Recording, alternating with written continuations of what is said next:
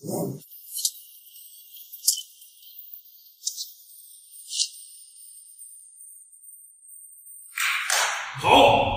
不愧是我萧家人，下周武道巅峰，你是实至名归。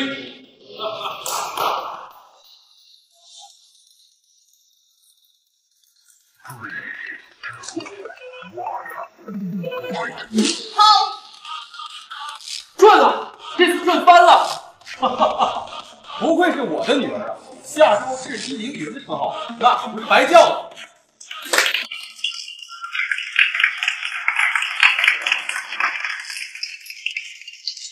都说这燕州苏家的苏晴可是当今世上的第一美女，谁要是能娶了她，也不知道是几辈子修来的运气。做什么白日梦呢？这样的女子要是能够一睹芳容，这辈子也算是没白活呀。各位来宾，小女抒情已年满18，容貌倾城，被誉为下周的绝美无双。若想见小女真容，还请各位拿出自己的实力。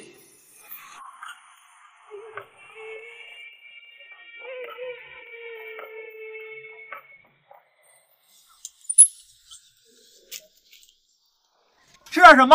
哥，老规矩，今天心情好，多给你加个鸡蛋。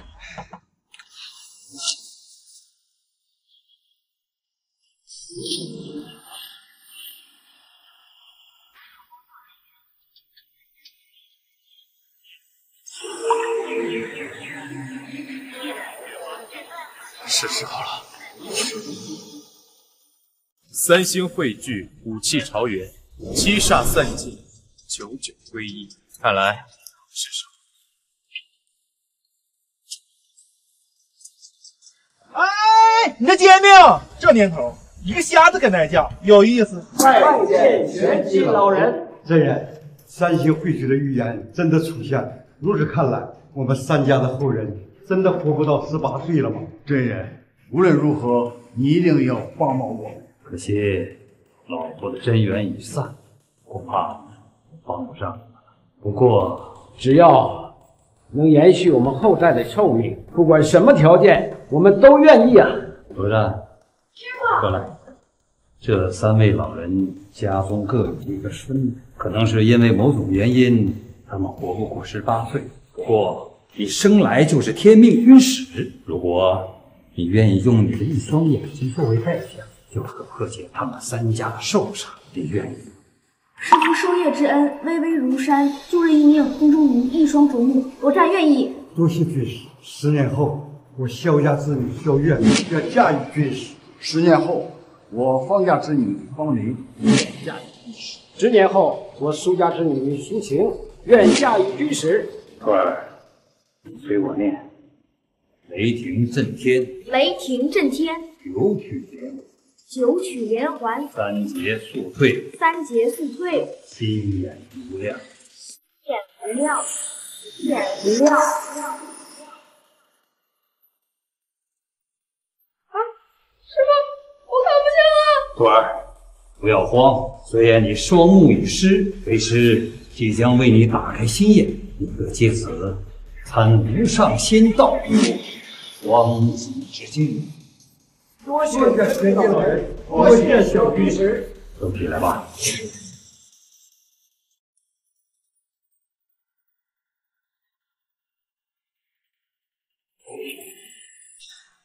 跑！我看你还往哪儿跑？中了我们唐门的黄泉散，即便你是什么武道巅峰，也撑不过半炷香的时间。我今天就算是死，也要拉着你们几个陪葬。我倒是要看看，是你的嘴硬，还是我们手里的刀也够上。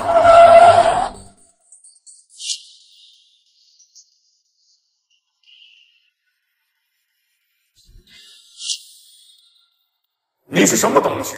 敢来坏唐门的事儿？你又是什么东西？连我的女人你都敢动？又来了心思，眼睛都看不见的废物，还敢在我们唐门罗场面前叫嚣？你们，在我眼里连个屁！小子，我们不杀无名之辈，报上名来！我乃天命盲君，我战！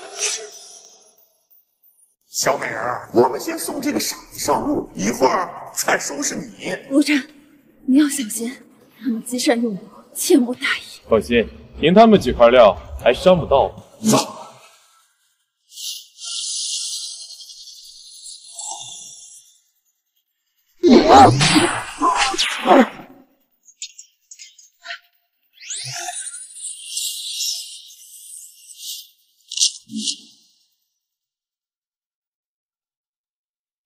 回去告诉你们堂主，我自己去跟他说。亲爱的，对不起，我来晚了。愣着干嘛？还不快跟我疗伤？未婚妻，你这不是难为我吗？我只会揍人，不会医术啊。这有什么难的？还不快帮我把毒吸出来？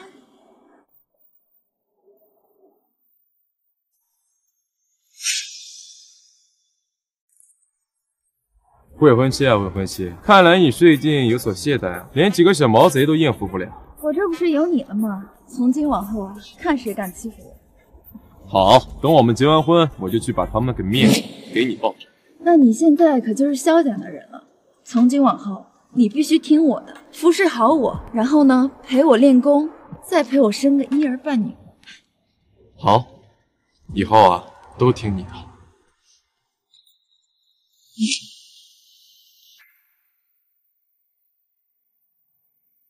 萧玉，萧玉，原来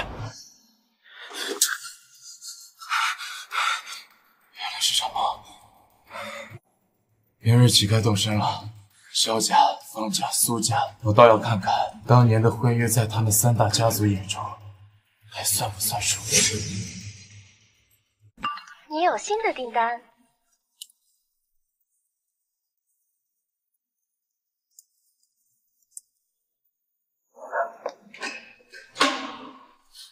美女，是不是您叫代驾呀？没错，我赶时间，带我去下周5元节。哎，你是个盲人啊？盲人怎么敢做代驾的？真是浪费时间，我还得重新教一个。哎，别介，美女，我虽然是个盲人不假，但是我的技术你尽管可以放心。不信的话，你看看我评价。什么？下周铂金代驾？好评率100%，准时率100%，还零投诉。后边还有呢。下周春名山车神，正是在下，这下您可以放心了吧？尽快去5元厅，我赶时间。好。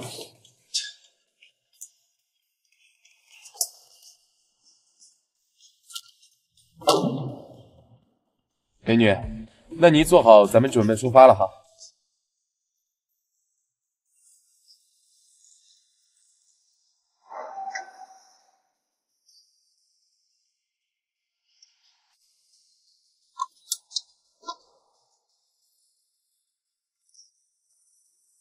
大小姐，你可来了！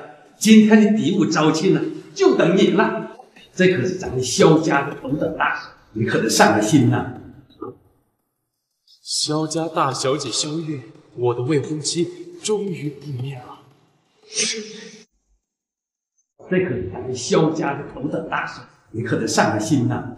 好了，废话少说，帮我把代驾费付了。哎，费用就免了，毕竟咱们是一家。萧大小姐，原来无恙，你是下周快刀江启明江公子，怎么这次比武招亲，你们江家也来了？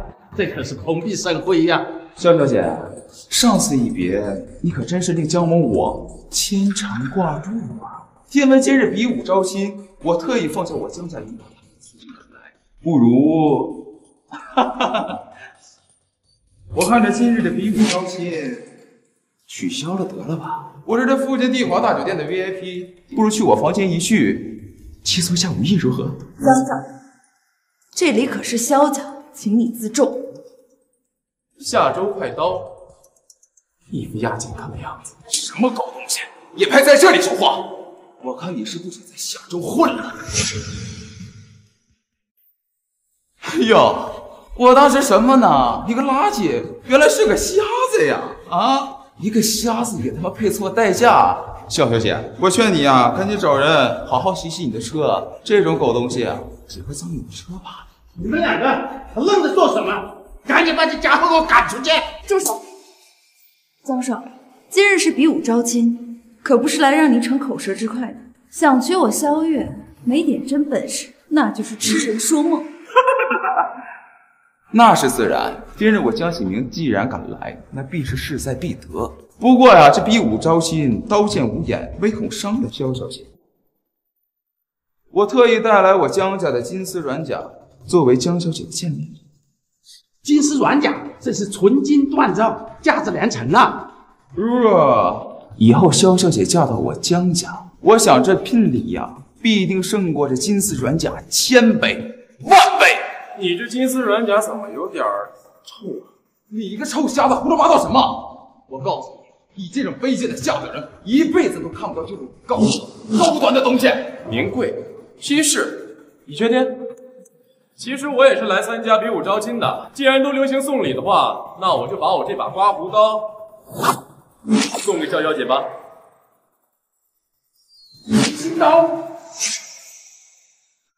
七星刀，当年武神啊，凭此刀拿下江州12城，他一个代价，怎会有如此宝贝？你们可别被这个家伙骗了。这七星刀啊，失传已久，有幸见过的人呐，更是少之又少。他一个瞎子，怎么可能有这种宝贝？江公子说的对啊，这臭代驾，一副没见过世面的德行，怎配拥有这七星刀这样的宝贝？我劝你还是快点走吧。这江家在下州多少有些势力，不是你能得罪起的。既然你们都不信，那你敢不敢让你这金丝猴甲看看能不能承受住我这一刀啊？什么金丝猴甲？老子这他妈是金丝软甲！啊！我告诉你，你个吃不起饭的贱货，有什么资格在这里跟我叫嚣？那你是不敢了？罢了。好，既然这样，我就让你个臭鱼烂虾见识一下我这个金丝软甲的厉害。不过我话说在前了，如果你这个假货切不破我的金丝软甲，你就跪下，把我的血舔干净。行，那如果你这金丝猴甲是假的，那你就给萧小姐磕头道歉。好，不知死活的家伙，这回啊有好戏看了。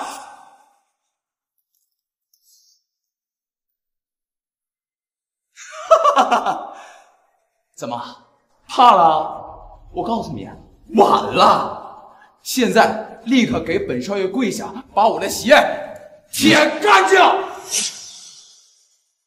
舔干净啊！你误会了，一来呢，我是怕你这假货容易脏了我这宝刀；二来呢，既是假货，无需刀锋，只需刀鞘。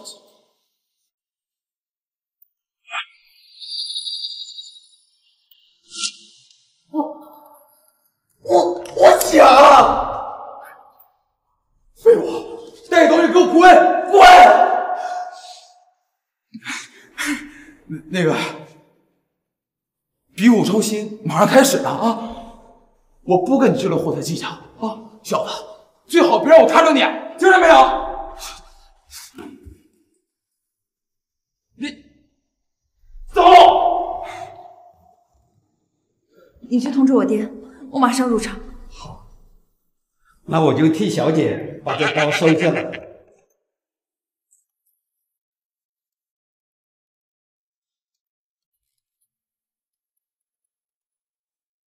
听说你也是来参加比武招亲的，你到底是什么人？10年前，夏州3大家族族长为了破除寿煞，去玄机门拜会玄机老人，请求破煞。这事儿，小姐可否还记得？您在世时确实跟我讲过。而我就是那日破煞之人，你就是什么？我？什么？我？你的未婚妻？此番下山，我就是要逐一拜会你们夏州的3大家族。既然你们萧家已经公然召开了比武招亲，那意思就是要悔婚。那么，萧小姐，这是在质疑我的身份。你别误会，我并无此意，只是此次比武招亲是家父决定，我身为3大家族之女，并没有随便之举。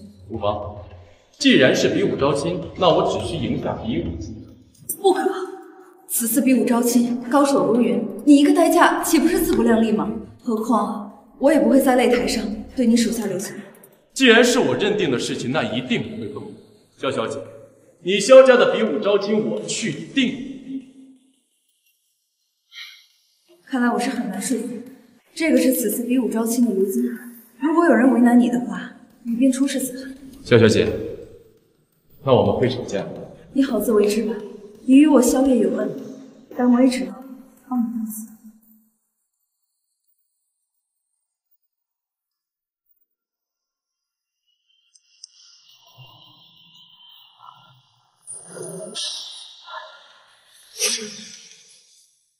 武皇，拜见武神大人。你们两个不好好在武神台执教，跑来这里做什么？大人，想必您是忘了今天是什么日子吧？今日是武神台的云起大会，依照惯例，您需对武神台所有弟子进行训诫。我这记性把这忘得一干二净了。可是萧家的比武招亲更为重要啊，把那什么云起大会推至3月之后。是。还有，你们二人既然已经来了，就便在下周待些时，也方便以后我随时调遣你们。谨遵武神令。对了，刚刚听闻有一个姓姜的蝼蚁对您出言不逊，是否需要我们出手解决？既知是蝼蚁，又岂非你等出手？也不怕沾染了浊气。恕属下多嘴。你们3个谁是代驾呀？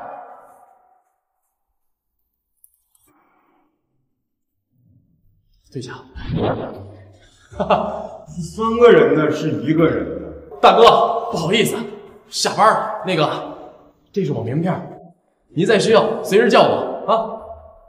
这年头，盲人也代驾呀！欢迎诸位远道而来，参加萧家的比武招亲。是你们萧家在这里放个铜镜拦住去路，什么意思啊？诸位莫急，听我解释。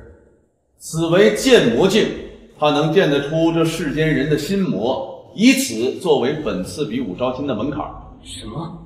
居然是8荒神器之一的鉴魔镜！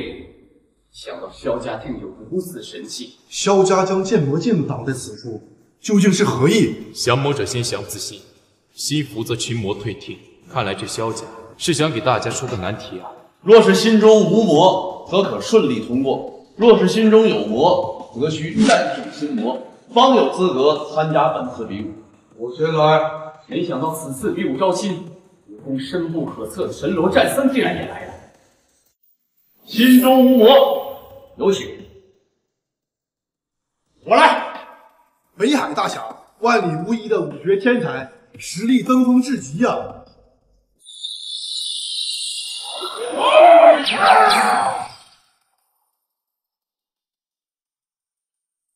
我来。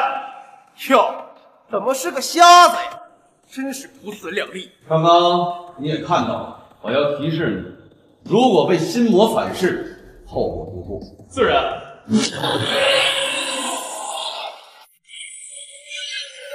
来呀，来！如此俊俏的脸蛋儿，只可惜是个瞎子。瞎子岂不是正合我意？这样，无论我对他做多坏多许多的事儿，他都看不见。放轻松，小哥哥，今后你就留在这里陪着我好不好？没想到我的内心暗影竟如此强大，竟生出3只心魔。怎么？听你的意思，你不太想留在这儿？当年你为了那3个不相干的女人，竟然自毁双目，真让人心疼。即便如此，你竟还能冲破艰难险阻，组成武神之身，这样令人痴迷的身体，很难令人不爱呢。既然你们如此在意我，那我让你们彻底消失，你们一定没意见。说什么？好恶心啊！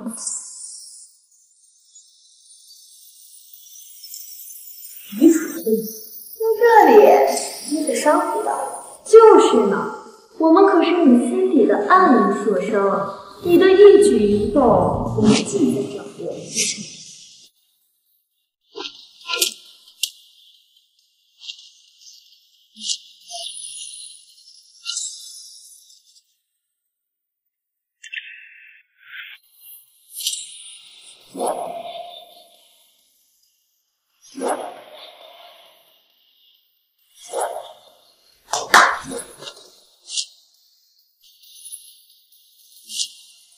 别白费力气了，你要是真的不想留在这里，我可以让你从这个世界上彻底消失。刚刚他们说的没错，我的一举一动全在他们的掌握之下，这样下去对我十分不利。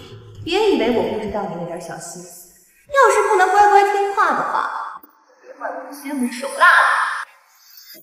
我公孙通话不定，万变有定，神逼其境。林星觉，这个坏宝宝想跑，姐妹们拦住他！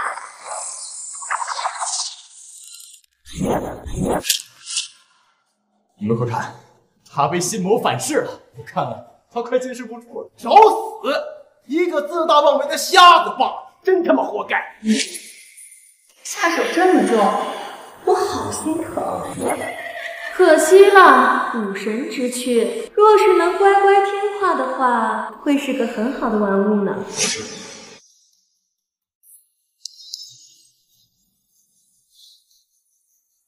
知道了，原来如此。知道什么？知道自己死期将至，后悔没有乖乖投入血精的怀抱吗？我看死期将至的是你们吧？我已经知晓了你们的弱点。弱点？我们怎么可能有弱点？你胡说八道什么？剑魔镜，你们的弱点就是剑魔镜，而且此时此刻。不，求你了，我们只是想让你留在这儿，不要伤害我们。相信我，我们可以满足你的任何心愿。不要那么做，你一定会后悔的。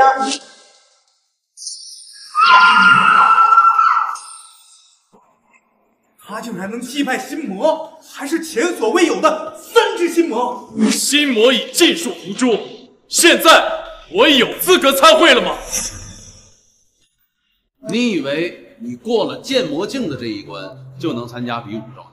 当是什么人都能随随便便的迎娶我们萧家小姐？一个瞎子，还是一个臭代驾，痴心妄想！你们萧家的下人还真是没规矩，就这么不贵宾。贵宾还真是会往自己脸上贴金哈！你贵在哪儿啊？是贵在一双瞎眼，还是你这个臭代驾的身份呢？我贵在哪儿？岂是你这种人能够问津的？大胆！我看你是活够了。我们萧家可是下州3代顶流世家，你什么身份敢得罪我们？我可是你们萧小姐亲自邀请我过来，你在这里横加阻拦，就不怕萧家把你扫地出门？萧小姐，你什么身份？我们萧家大小姐都不会多看你一眼。你看看今天在现场的各位，哪个不是武界的名流啊？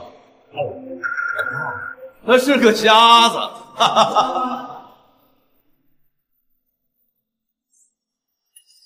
我现在再问你一遍，我有没有资格参会？刘金寒，我虽然看不到，但我能够想象得到，你此时此刻的表情应该是多么的有趣。是我有眼无珠，多有得罪，别请进，闪开。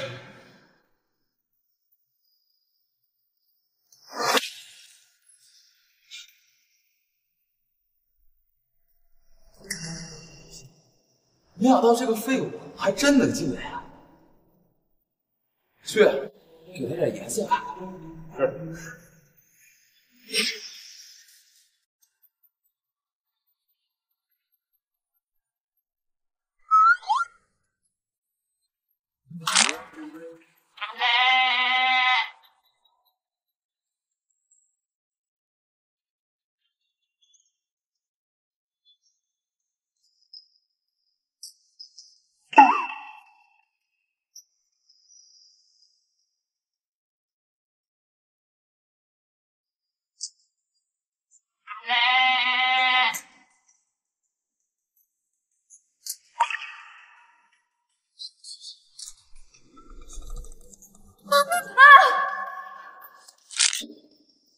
色胆包天，找死！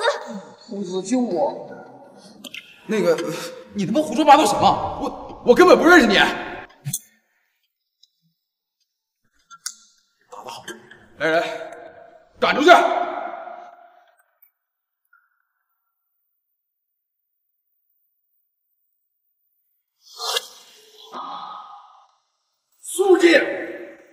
欢迎诸位英雄参加我们萧家的比武招亲。今日且看哪位英雄能够技压群雄，并能赢过小女萧月，那就能成为我们萧家的女婿。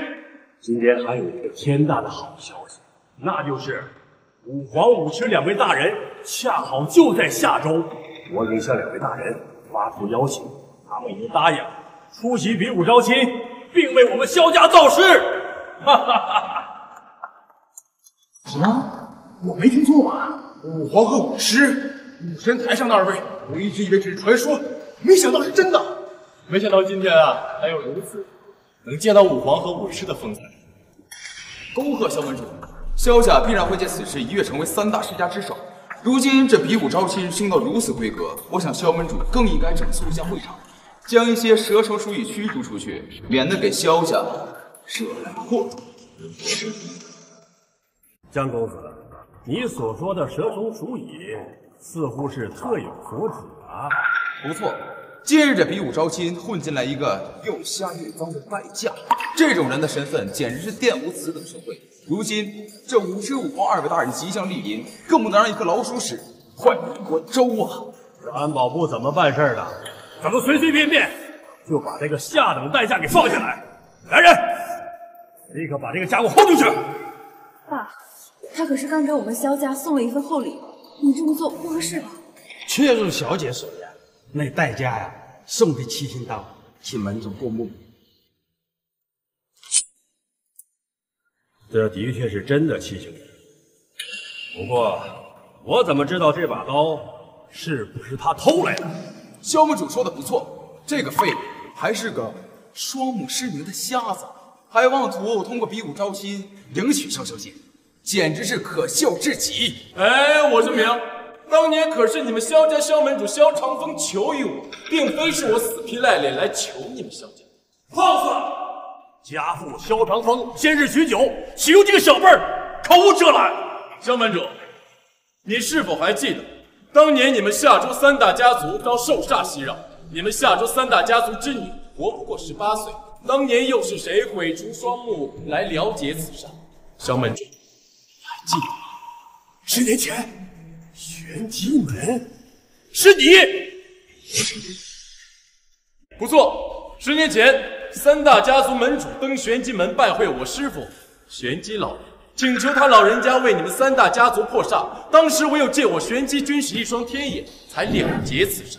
3大家族老门主为了报恩于我，纷纷与我定下婚约。而如今你们萧家非但不认可此约，还举行这比武招亲。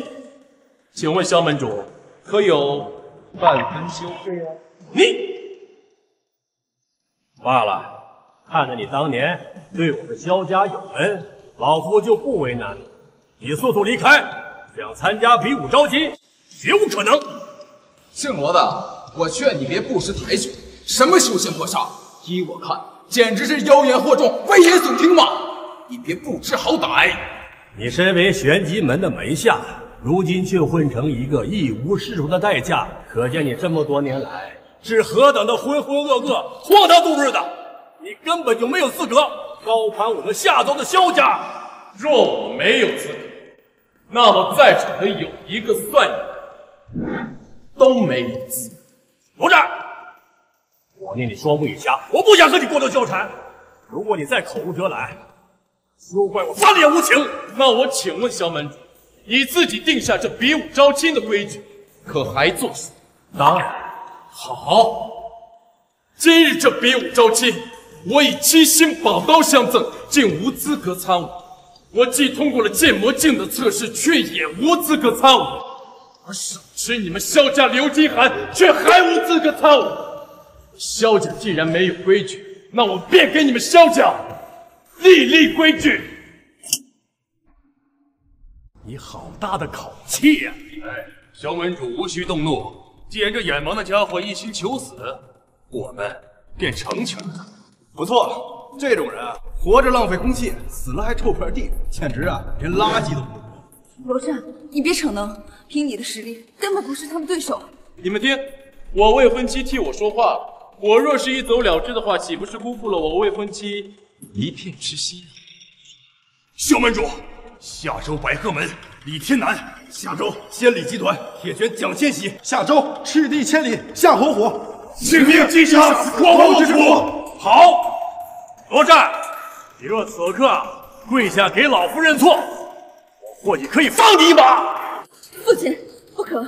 他罗战毕竟对我们萧家有恩，这次就饶了他吧。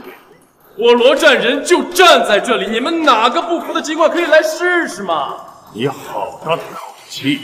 你随便挑一把武器，免得受我们3个欺负。哎，他一个瞎子，用什么本钱？我看呐，他就是想让我让他一只手。小子，我甚至可以让你2只手。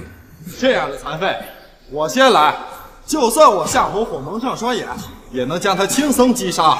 你们误会了，我的意思是一起上，这样比较节约时间。你干，你敢蔑视我们？蔑视？凡人皆可蔑视地上的蝼蚁，哪有9天之上的神明蔑视地上蝼蚁的道理？蔑视还不够格。武神台掌旗使驾临，快快有请。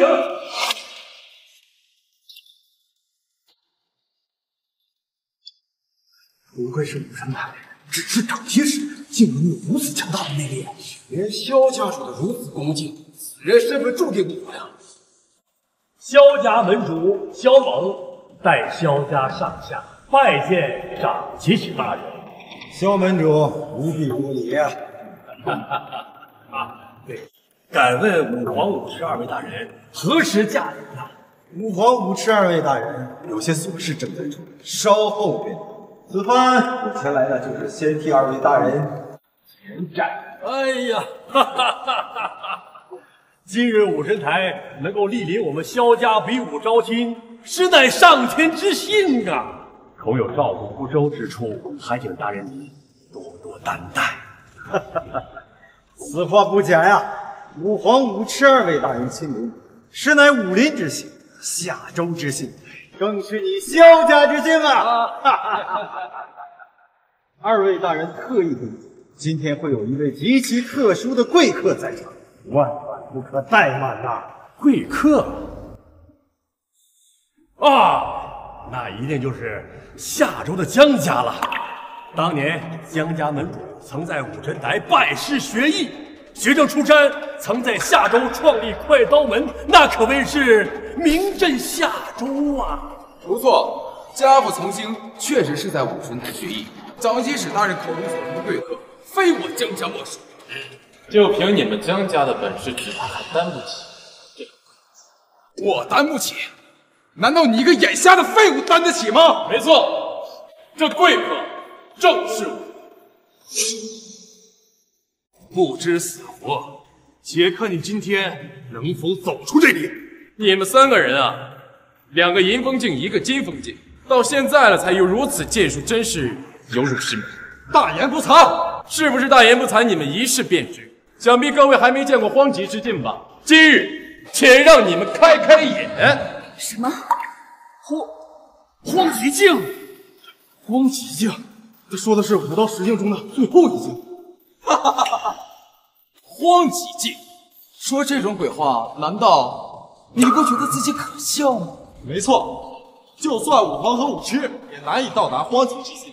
一个瞎子，为何在此口出狂言？他既然一心求死，他废什么话？你去上！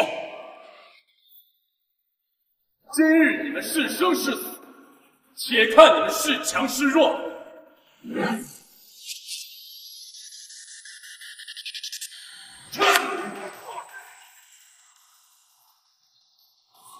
魅力！武痴、武皇、武界2个巅峰的顶级人物，会拿你一个眼瞎的废物当贵客？疯了！他简直就是个疯子！罗战，你别胡说！你知道你刚刚的话会带上什么罪名吗？萧小姐，我劝你，今日之事你就别再替这个废物求情了，否则当心连累你们萧家。哼，你又是什么东西？胆敢在我面前造次！掌旗使大人，就是这个废物，今日不顾比武招亲如此盛会，不顾夏州各界名流，更不顾武神台的威严，无事生非，猖狂之极，无知鼠辈，胆大妄为！难道你没听说过武神台的威名吗？你既笑面用神台，没听说过我罗战的威名吗？笑话！哈哈哈哈哈！一个阿猫阿狗一般的贱名，也配被我知道？而你知道你为什么一直是一个小小的长亲属，就是因为你不思进取，格局又低，只配在这群蝼蚁面前做。罗战，我看你真是活够了！你知不知道你面前站的是什么人物？区区一个长亲属，换做平时连跟我对话的资格都。今日乃黄道吉日，武皇、武痴二位大人特意叮嘱我，切勿杀生见血。小子，今天算你走运，马上跪下，给我磕3个响头。刚刚你说过的话，我可以当做没听见。我这一个你担不起。今日放眼全场，谁敢不进武神台？谁敢不跪我长亲时？坏了！今天那个混账将我萧家比武招亲搅乱到如此地步，甚至触怒武神台，萧家气运将尽了。我再告诉你，即便是那权定天下的武王，亦或者是那气震山河的武痴，见到我罗战都要下跪。现在你觉得还能受得住这一跪？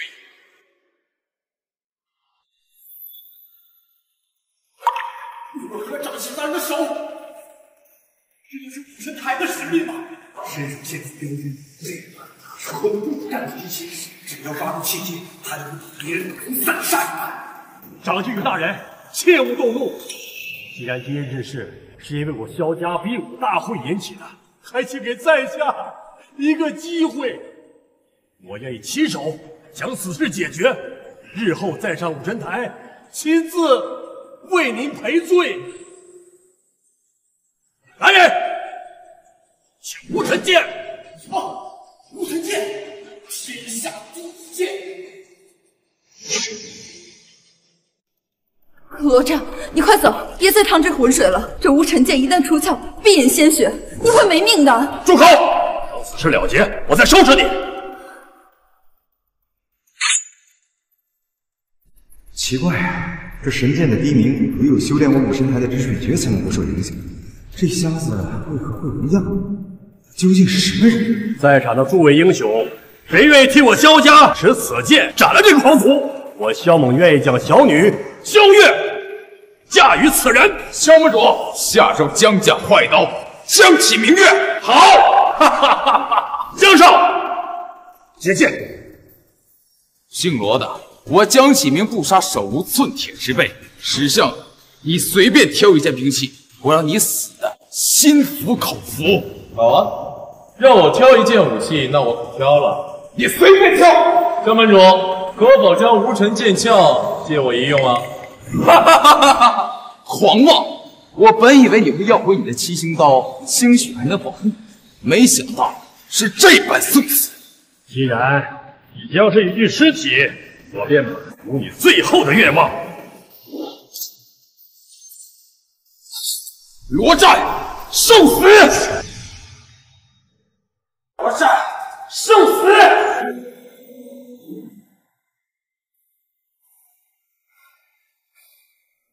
君子曾其一身，待时而动。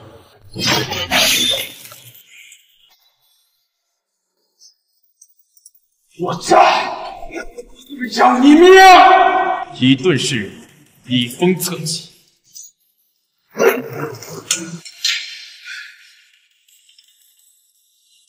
藏锋为中武，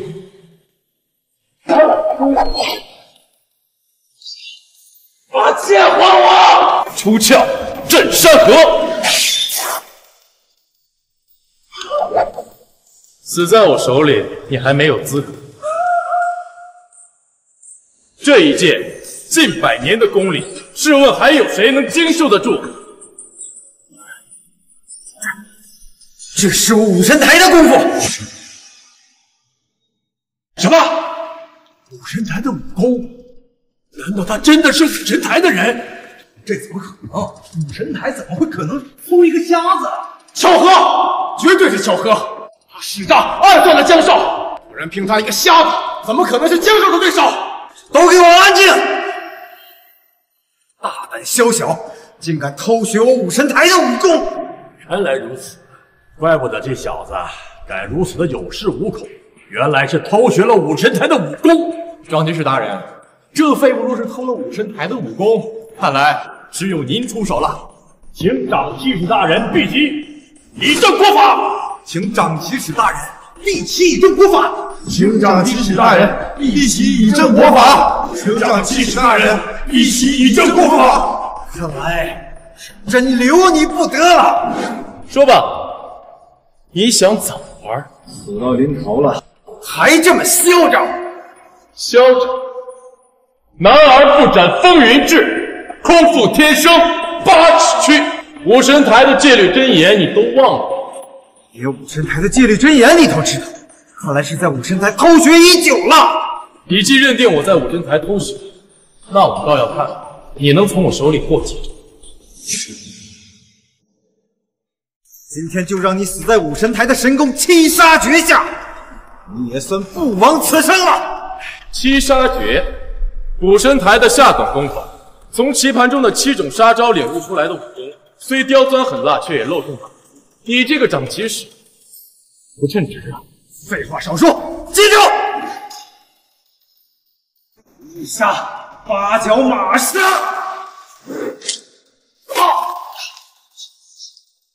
类炮杀，哇！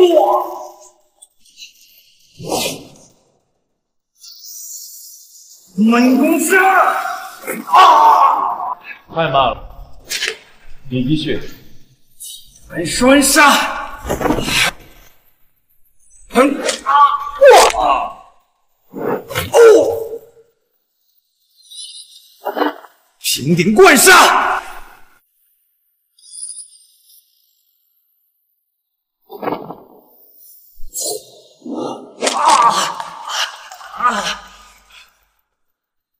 三子归边，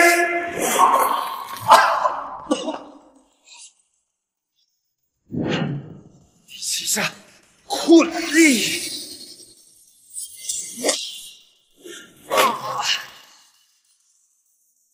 ，7招已过，该我了。绝对不可能！白云掌。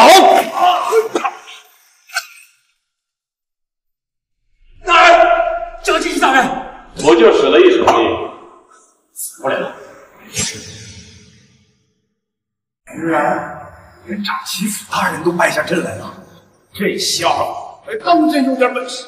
还有谁不服，尽管可以站出来。若是没有的话，那今日这比武招亲，可就是我罗战拔得头筹喽。休想狂妄！不等武皇、武师2位大人来了，你必死无葬身之地。好啊。我已经等候他们多时。得罪了武神台，便有如把天捅了个窟窿，对武神台不敬，重伤长吉士你的罪名，所以让我们萧家在整个夏州除名。你若再不走，休怪我不客气。竟也如此。当年若不是我帮你们夏州3大家族破杀萧月，又怎会有今日？上岸第一剑，先斩意中人。陆战，你快走！刚刚侥幸赢了长吉士，已是万幸。若是武皇武师来了，你便是插翅难逃。你放心，他们俩来了，自会正视你。以我的身份，你若嫁给我，我只会让你们萧家立于夏州顶峰之上。武神台兴建100年，这100年之间还从无一人敢如此藐视武神台。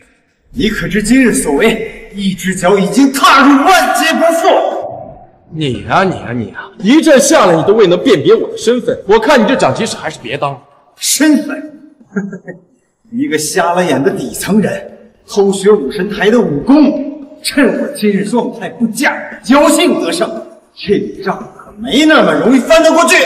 即日起，武神台自武皇、武痴及4大护法之下，废除长青使、节度使、锦衣使司礼使、监察使、典狱使，所有门使重修武规，磨练武艺，未得神令，不得出山。你把自己当成什么人了？可你真是疯了！你真以为你自己是五皇五痴之上的武神大人不成？什么？本以为五皇五痴已经是五界至尊，没想到在他们二人之上，竟然真的有武神存在。天哪，究竟是什么样的实力？怕是真能把这天捅个窟窿来了。没错，我就是当今9天至尊八荒域主，武神台武神就是我罗战。什么？9天至尊八荒域主，人的那位大人武神本尊，这怎么可能？这小子竟然是武神，我完了，全完了！下周小小削弱比武招亲，竟真能惊动武神大人。大家别被他骗了！神大人曾破玄天封印，入荒极之境，卒于海中，手撕108天罡地神，又于鬼杀岛击败幽云12王。此番种种，岂是一个瞎子能做到？没错，武神大人一直是传说中的存在，他在这冒用武神大人的名号，简直罪无可恕。我是不是武神？等五皇五痴2人来了，便可证明。你如此卑贱粗鄙的东西，也配见武痴五皇2位大人？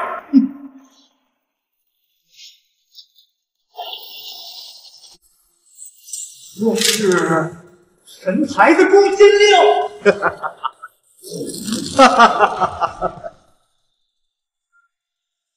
不错，传闻我名字被写入诛仙令之中，武神台的4大护法会穷其一生将其追杀，至死方休。这诛仙令太过歹毒，我早已将废除。没想到你竟还敢用它！你还真把自己当武神了！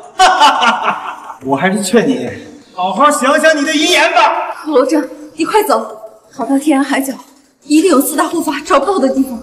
武神台4大护法，据说他们4人的实力仅在五皇五痴2人之下，我倒想看看此4人的实力是不是真的言过其实。武神台4大护法到！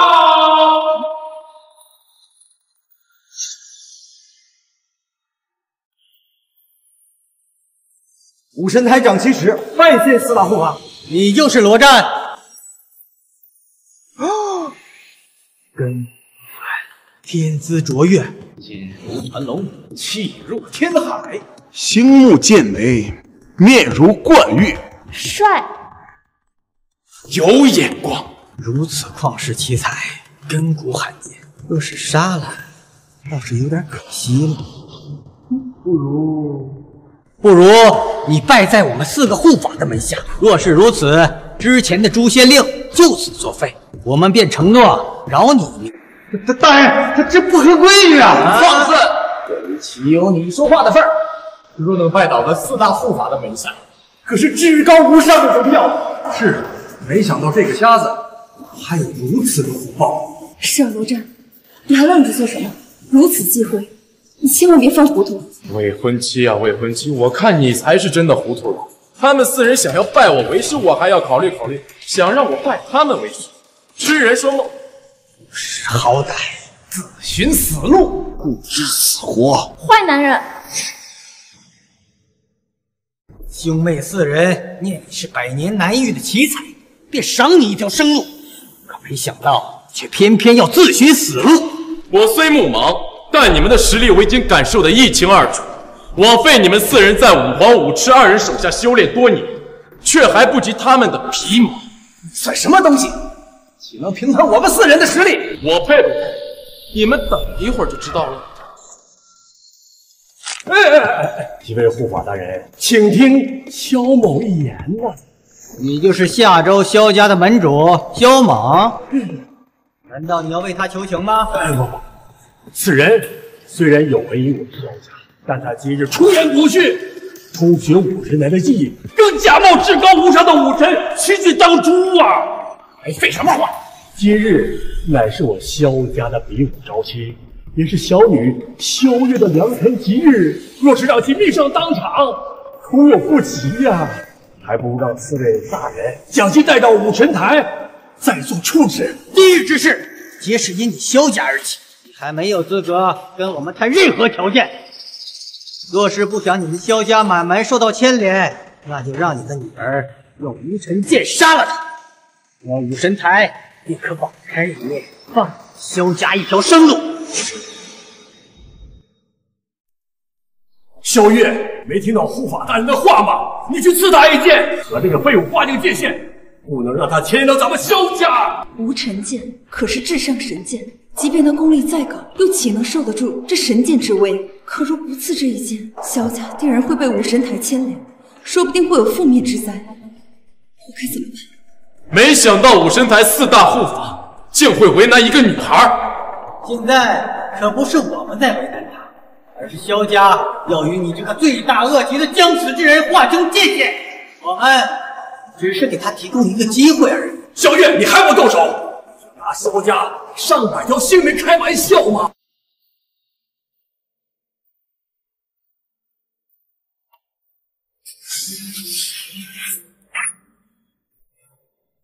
当年你为我萧家付出受伤，可如今我不能置萧家全族的性命于不顾。无论如何，你不该与武神台为敌。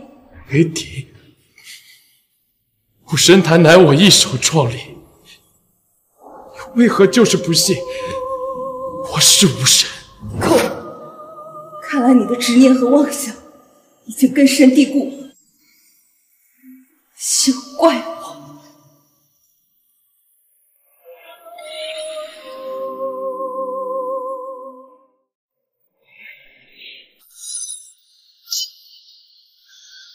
这普天之下，还没人能伤得了我。你们夏州萧家更没这个资格。你这个无耻狂徒，大闹我萧家比武招亲，伤我女儿，还敢抢夺我萧家至宝无尘剑！原来他是冲着萧家的无尘剑来的。当着我们武神台4大护法的面，竟敢公然抢夺至宝，你小子活得不耐烦了吧？区区一把世间第一无尘剑，我还真没放在眼里。你们若是这么在意的话，那我还你们命。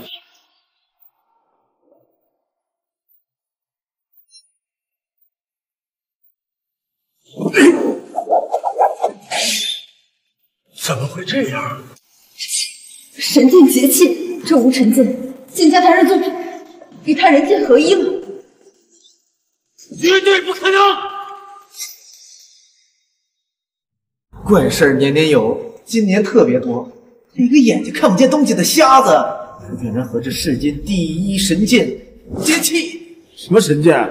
我看这剑也是假的吧？我有其表，浪得虚名。哎，护法大人，请听我一言，这个无尘剑乃是我萧家族人历代守护，绝非有假呀！这个无耻狂徒为着允许私自和神剑结气，还请4位护法大人为小我做主。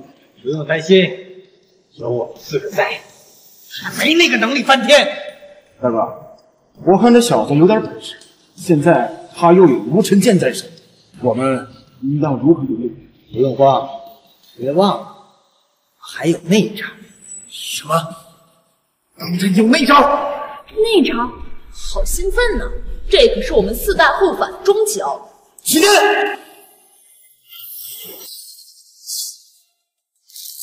天罡战阵！原来是传说中的天罡战阵！我要看看这个不可救的东西如何应对。我还以为是什么招数，原来就是这天罡战阵。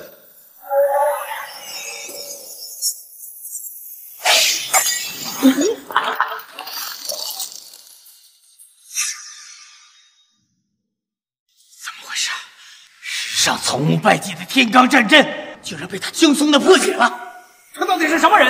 小子，天罡战阵乃是我武神台独一无二的绝技，会知道其中的弱点。老实交代，你偷学我武神台绝技，到底意于何为？偷学？可笑，可悲，可怕！少在这阴阳怪气！今天你要不说出个所以然，休想离开这里！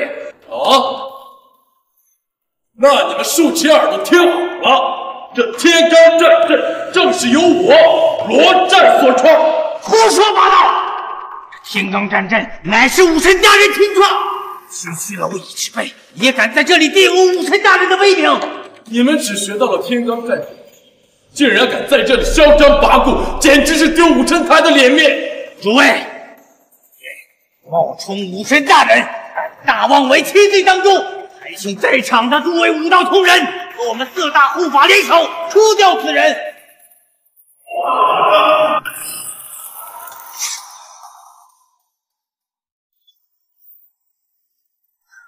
武神台四大护法拜见武皇、武赤二位大人。武神台掌旗使拜见武皇、武赤二位大人。下周萧家门主萧猛拜见武皇、武赤二位大人。拜见武皇、武赤二位大人。禀二位大人，此狂徒罗战冒充武神大人，毁我武神台声誉，并口出狂言，大逆不道，偷学我武神台绝技，简直是无耻至极！还望二位大人从重发落。可是，谁允许你们站起来了？我的，为什么？身为武皇弟子，学艺不精，当罚；身为四大护法之首，不懂管束，当罚；身为武神台弟子，不识真神，更当罚。不识真神？难道你们俩可算是武神台纯阳殿主武皇，武神台知音殿主武赤，拜见武神大人。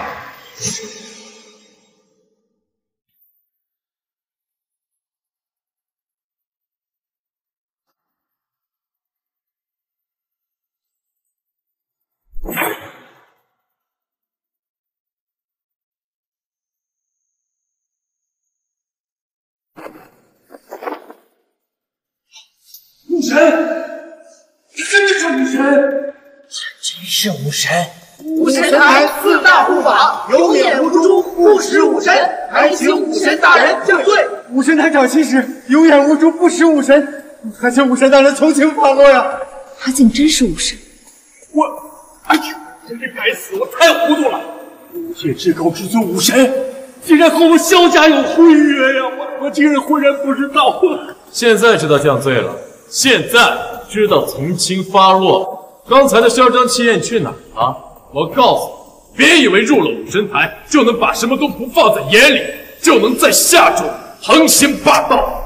武皇、武赤听令，下在武神台掌旗使横行霸道，嚣张跋扈，仗势欺人，乱用诛仙令，自此逐出武神台，永不再用。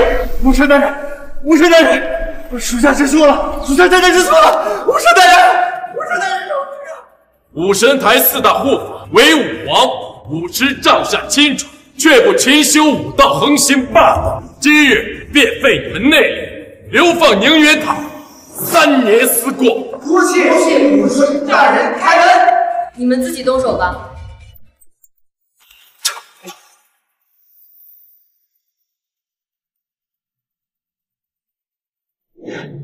下周萧家门主萧猛有眼无珠，不识武神，愿遵照旧约，将小女萧月嫁给武神大人为妻。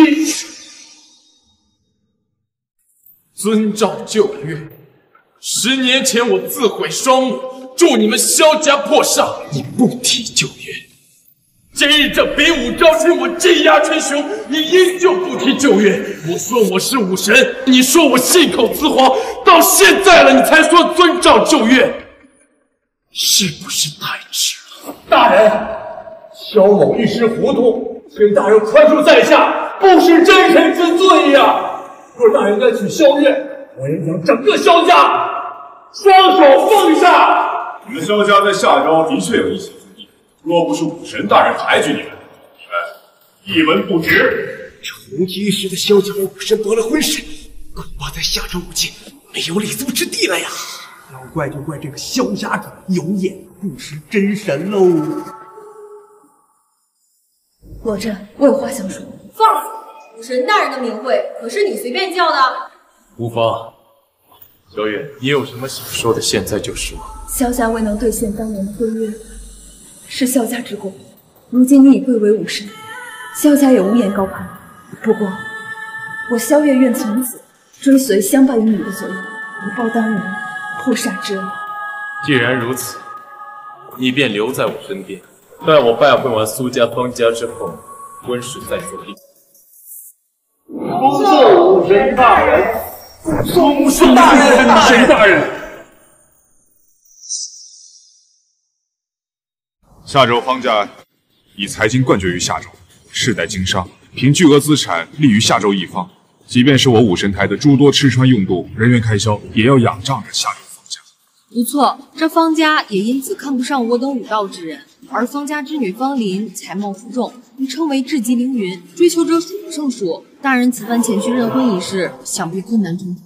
我倒要看看，这方家可曾还记得我帮助他们破受煞一事？看看他们还想不想认下这门婚事。对了，大人，我曾与夏州镇财侯有些交情，可将镇财侯引荐给大人。大人在方家地界，如有需帮助，尽可让镇财侯相助。此事你们无需费心。我观察夏州苏家上口有黑银聚集之象，我拜会方家之后，下一站便会是苏家，到时候怕是会有大事发生。你们回武神台早做准备，到时候随时等我指令。属下遵令。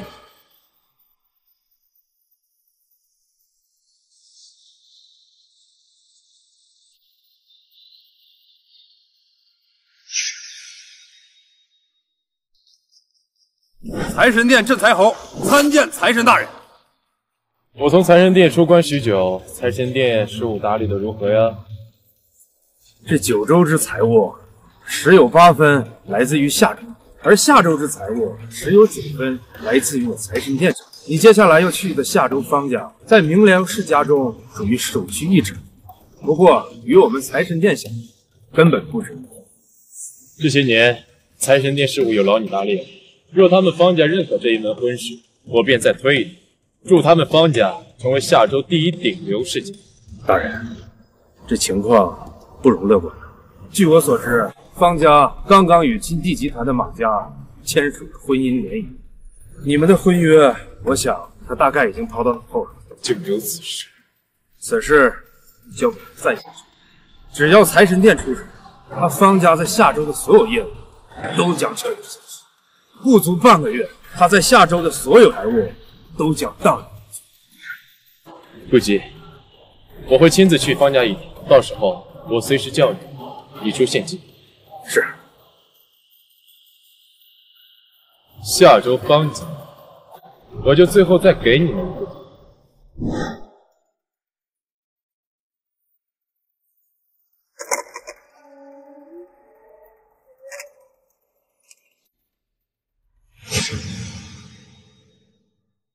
马上，今天可是你和了夏州方家的联谊宴，今日过后，我是不是就见不到你了？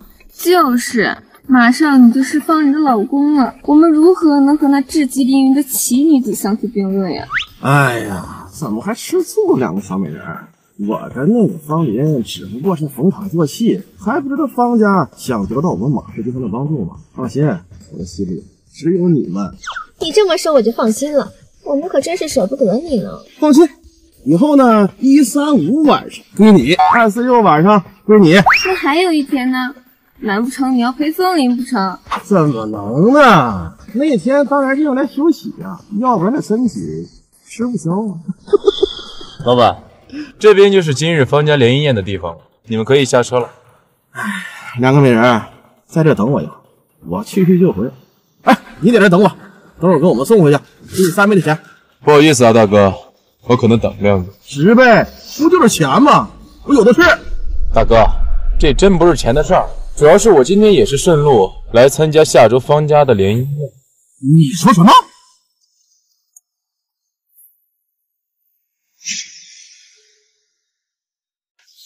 来，给我站！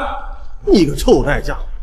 要不是老子司机今天闹肚子，能轮到你这种脏东西给老子开车吗？我不识抬举！我刚才是不是听错了？这个穷鬼说他也是来参加方家宴会的。没错没错，这大白天的说什么胡话呀，简直笑死！你没听错，我就是来参加今天方家联谊宴的，而且我能来也是给他们方家一个机会。你是发烧把脑子烧糊涂了吧？你算个什么东西呀？装逼装到老子面前来了！呀，马上你看，他是个瞎子，我们刚刚可就是他开车来的。天哪，这不谋财害命吗？马上身份尊贵，怎么能受这种屈辱？我虽木毛木家，但我没有能够安全把你们送到地方。刚才这一路上，我开的难道不够稳吗？开的稳怎么了？谁让你开那么稳啊？老头最讨厌稳了。哎呀，马少，你看他那个嚣张的样子。你个臭代驾，你是不想活了吧？啊，在下周还没人敢这么跟我说话。就是得罪了马少，你死定了。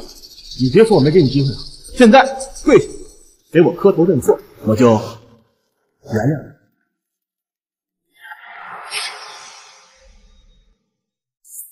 马老板，这又不是什么逢年过节的，你行如此大礼，我收不起。再说了，您身份尊贵，您这一跪，我可担不起。谁他妈不长眼睛？很张嘴啊！这位小姐，你好，我是经济集团少主马福德，您刚才被我撞，把我撞的是，哎呦，小鹿乱撞一样。哟，真是不好意思，那我是不是也得给马少下跪磕头赔不是呢？这说的是什么话呀？看您这穿着打扮，怎么说也是名流世家，怎么能跟这臭代驾相提并论？咱们才是一类人。我跟你们可不是一类人。有个性，我喜欢和那些只会风尘雨的人死比，就是不一样。我喜欢。听闻马少今天是来方家参加灵宴的，不知这些话了，那方家大小姐方宁听了会跪头担下。听到又怎么样啊？都说这极其聪明的女子长得都不太好看，我和她方家联姻，那就是逢场作戏罢了。方林小姐，老爷说宴会就要开始了，让你马上过去呢。你就是方林？马武德，我看方家跟金地集团的联姻就此落幕了。婚姻大事岂能儿戏呀？你我两家联姻，那就可谓是天作之合，和尚加和，和尚再和。放开我！你彻底点燃了我心里一团火，我想这团火要来高放。你等，你给我放了！你不是火大吗？那我给你消消火。好了，你发现不错。你个臭小子，你知不知道得罪我是什么下场啊？我让你不得好死，可给我等着！我未婚妻，咱们一会儿见啊！刚才多谢你，不过得罪了马无德，这下周你得安待不下去了。这月500万，若是不胡乱挥霍的话，你这辈子也够花。方小姐被称为至极凌云，赚500万也就区区几分钟的事情，区区500万就想打发我？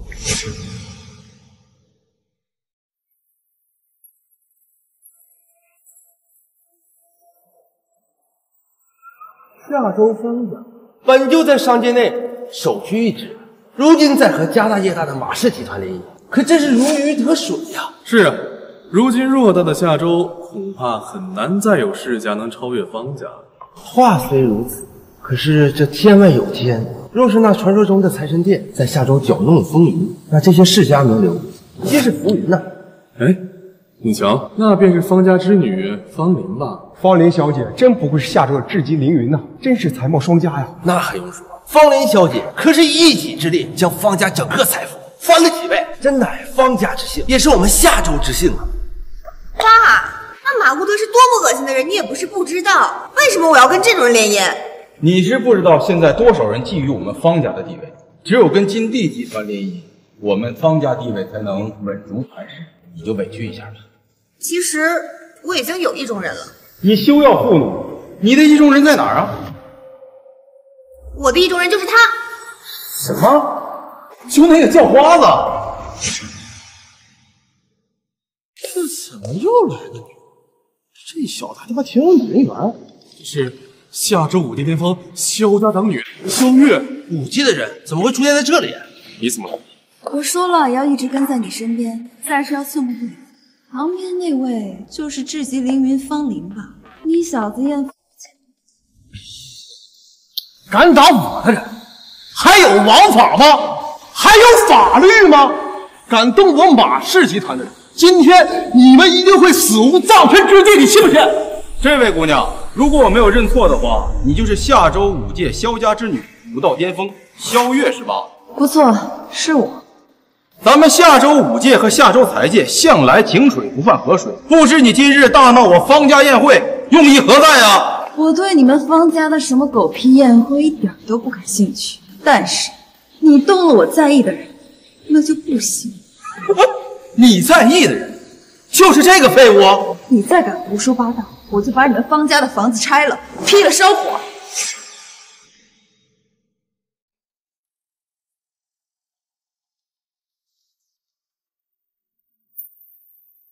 谁让你进来？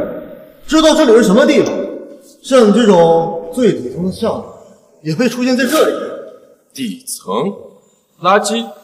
我一听你说这话呀，就知道你就是方家的一条看门狗。你除了会汪汪乱叫，你还会做些什么？还做什么？臭瞎子！今天啊，可是方家的大日，容不得这种下货在这里捣乱。我要是没听错的话，刚才你们方家大小姐说我是她意中人，你就是这么跟你方家未来夫婿说话的？这么远的距离，狗东西！你竟然敢拿方小姐的名誉开玩笑！他是谁这么嚣张？原来是你这个臭代驾！哎，马少，你也认识他？刚刚在外边，他当众调戏我的未婚妻方小姐。今日呢，要好好教训他。上！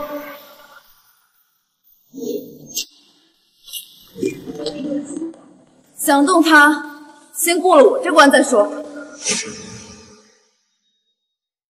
现在5届之人真是太过分了，完全不把我们财界放在眼里。就是5届粗野之辈，我财界名流从未放在眼里。你们可知他是谁呀？他可是当今武神台之主，堂堂的武神。哎，小妞，你说这个看不见的废物是你们武神台之主，我们下周的镇国重器、天下无敌的武神。他呀，这欺负我们没见过武神，就他这副德行，顶多就是武神台一个扫厕所的呀。武神台可不招没用的瞎子。萧家姑娘，你不会是被骗了吧？就他这副德行，顶多是个招摇撞骗的骗子，又来打我们方林的主意。你可真是可笑！堂堂的武神台之主，岂会看上你的女？够了！别说他不是武神，即便他是真武神，我们方家也不会放在眼里。想当年修建武神台，也是我们方家出的地。这些年5届大小开销用度都是由我们财界支持。若是没有我们出资，你们这些武士恐怕要大街小巷去要饭了吧？没错，5届那帮四肢发达、头脑简单的废物，也是时候知道到底是谁该地方。方门主，我今日来不是来惹事的，而是要与您方家叙旧。笑话！我们方家和你这种人有什么可叙旧的？方门主，你还真是贵人多忘事啊！你们下周财界以诚信为天，而你下周方家罔顾当年之约，失信失诚，还何以于这下周立足？满口胡言！我方家行商数百年，从来都是承先立后，从未有过失信于人之事。你如此污蔑，是何用意啊？那方门主可还记得10年前方家老门主登玄机门一事？ 10年前，玄机门，你说受煞？没错，当年若不是借我一双天眼破除受煞，你们下周3家武道巅峰、至极凌云、绝媚无双，都活不过8。是你，这些年我一直都在找你。而你们方家老门主曾许诺，待到方家之女年过18，便按照婚约嫁与我罗战。方门主，此事是否属实啊？确有此事。那我今天按约而止，而你方家却与另一家联姻，并设此业。方门主，你这难道不是失信，不是失诚？方林愿遵约嫁你。住口！不许多嘴。且不说你目盲，就说你现在的身份，一个社会最底层的人，你有什么资格娶我们方家的掌上明珠啊？哼！即便你是真武神，只不过是一介莽夫，你有什么能力带给方家亿万资产吗？你有什么能力让方家在下周成为顶级世家吗？你看这群鬼，浑身上下连1000块钱都拿不出来吧，还想跟我抢方林？你什么档次？你有这个实力吗？你面前这位就是金地集团的少公子马无子，其父马奎曾为财神殿效力，如今更是坐拥100亿资产，岂是你这种人能企及的？那个叫马奎的与那财神殿的镇财侯相比是如何呀？大胆！镇财侯的名字也是你能提的？镇财侯贵为财神殿一人之下万人之上之尊，怎么能有人跟镇财侯相提并论？既是不如镇财侯，那个马奎也不怎么样啊！敢侮辱我父亲，我看你是吃了雄心豹子胆了！是谁敢如此的胆大妄为啊？真当我马氏集团没人了吗？父亲，就这个瞎子，敢在这里公然和我们金地集团斗！来人呐，把大门给我关严实！今天要是让他平安从这里走出去，我马奎就不用在下周混了。马总，身份查到了，姓名罗战，下周职业代驾，前几日出现在下周小甲，被证实为武神台武神。真是武神？即便你是武神，又能怎样？世人都知道，有钱能使鬼推磨这个道理。在这个地方，只认财不认武，这里不是你一介莽夫的竞技场。在我们眼里，你也只有下跪的份儿。马总远道而来，方某招待不周，没有必要跟这种人置气。快快入座，咱们的联谊宴照常进行。不急，此番前来呢，特意给方门主略备厚礼，还请笑纳。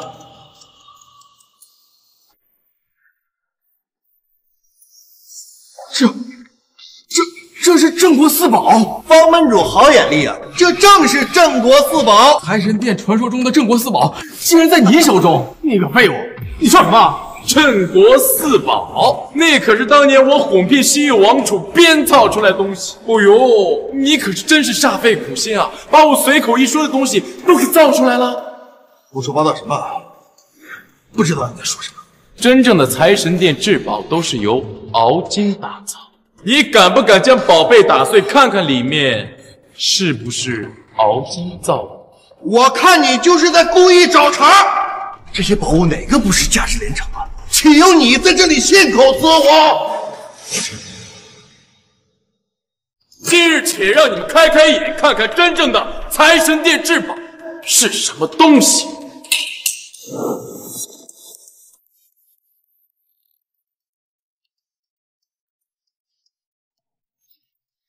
这就是传说中的琉璃七圣宝？怎么会啊？他一个武神，怎么会有财神殿的琉璃七圣宝呢？这不可能啊！一定是他凭借着自己是武神的身份，到我们财神殿强取豪夺了琉璃七圣宝。是啊，方门主，这等赃物您可不能收啊！我看你们马家的东西才更像是假的。臭小子，就算你这琉璃七圣宝是真的，又能怎么样？我不会因为你送我这些宝物就把方林嫁给你。现在只有马家、方家强行联手，才能撑起下周的天。真是欲加之罪，何患无辞啊！既然你们看不上这宝贝，那我便将这宝贝赠于下周萧家。罗山，他们这群人是非不分，黑白不明，你何必跟他们浪费口舌？不急，我就是要看看这帮人的真实嘴脸。你是武神殿的至尊武神，又能怎样？你拿来琉璃七圣宝又当如何？今日之宴，唯有验明资产，符合条件才有资格站在这里。廖氏集团廖宏伟，身价7000万；骆氏集团霍海，身价1亿5千万；骆氏集团陆广，身价2亿，名下有多辆豪车游艇。我马氏集团不子内，在下地资产将近20亿，并且名下还有私人医院、机场、豪华酒店若干。罗大武神，说说吧，你有多少钞票，多少股票，又有多少房产呢？我们武界向来以清贫苦欲自居，财力自然不能和你们财界相比，这样是存心刁难人。无妨。那我请问你们，是不是我的资产若在你们之上，就便有资格留在这里呢？在我等之上，少在这痴人说梦了。你一个莽夫，一个匹夫，更是个瞎子。趁现在赶紧滚！依我看呐，不如花点小钱把他的武神台给买下来，让他给我做牛做马，端茶倒水，岂不痛快？笑吧，尽管笑，否则的话呀，一会儿你们就笑不出来了。少说废话，武神大人，你的资产在哪儿呢？拿出来给我们看看呢！你现在不就是站在我的资产之上吗？你长这双眼睛，还真是够浪费啊！什么？鬼雕，这栋大楼？哎，别听他胡说八道，你就看他这穷酸样，就这座大厦的一间厕所，这也买不起啊！哎，你们看。新闻上说，今日一个隐形富豪全款买下下周正在举办联谊宴的天豪大厦。这怎么可能？这可是天豪大厦，估值至少20个亿以上。这小子到底什么来着？如今你们所站的地方，这座天豪大厦已经被我罗战收入囊中。那请问我现在有资格留在这里了吗？那又如何？我和方林的婚事，那已经是板上钉钉的事了。就算这座大厦是你的，你也改变不了这个。这座天豪大厦我还真就没放在眼里。我看今日我与芳林小姐有缘，便将这天豪大厦赠于芳林小姐。这天豪大厦竟然真的归到我名下了！你究竟是何人呢？我看你不止瞎，你他妈还傻！这价值不菲的天豪大厦，说送就送。我看你是蠢吧？啊！现在他连最后剩下的底牌都没了，现在我看他怎么收场。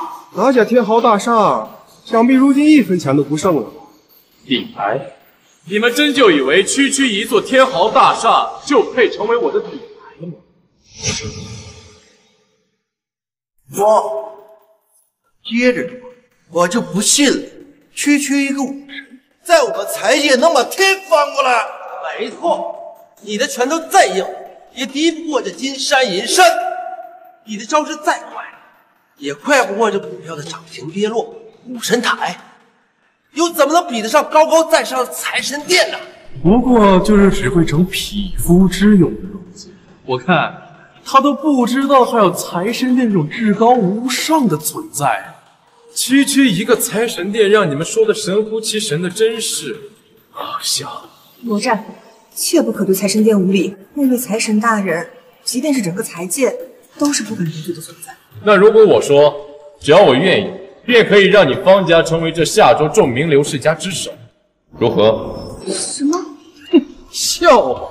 你一个武神，打架出汗的3流魂，还敢在财界说如此狂妄之言？你以为你是谁呀？芳林小姐凭着才智，才让方家跻身世界名流之列。就凭你，还世界名流之首？这个，我与那财神殿镇财侯相识多年，只要我愿意，我一句话，他不得不照办。是什么人胆敢在这里口无遮拦呢？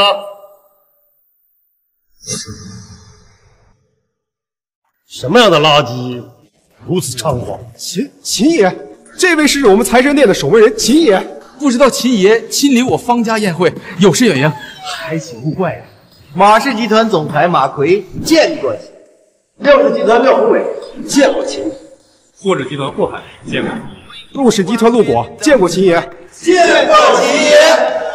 今天这里很热闹啊，下周的名流世家几乎都到齐，怎么还有5阶的人？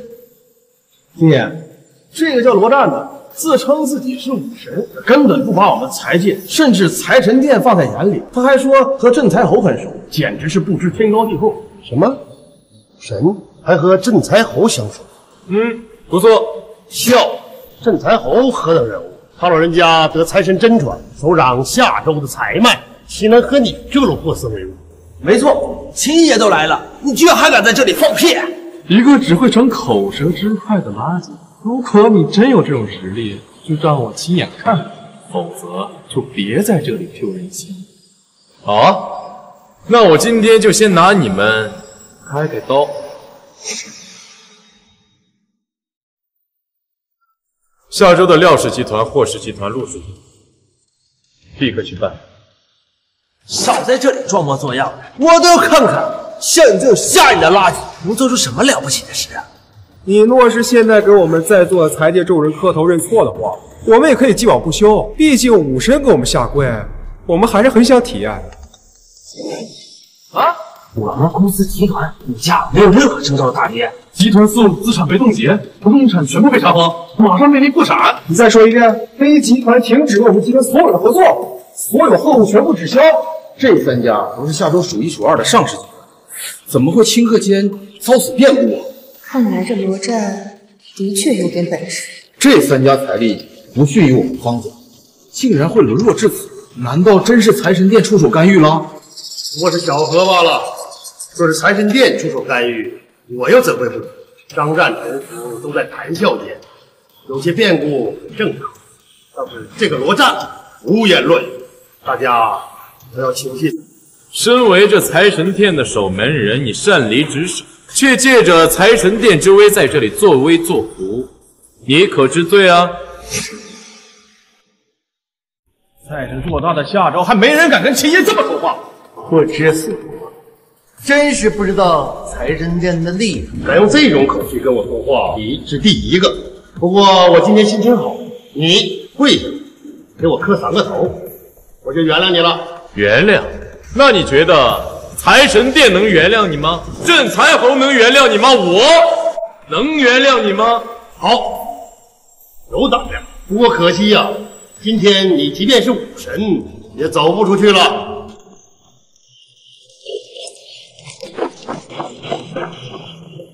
这是营销军，全世界装备最精良的工具，也是价格最昂贵的工具。这些人平均每个人的年薪都超过1个亿，不愧是财神殿。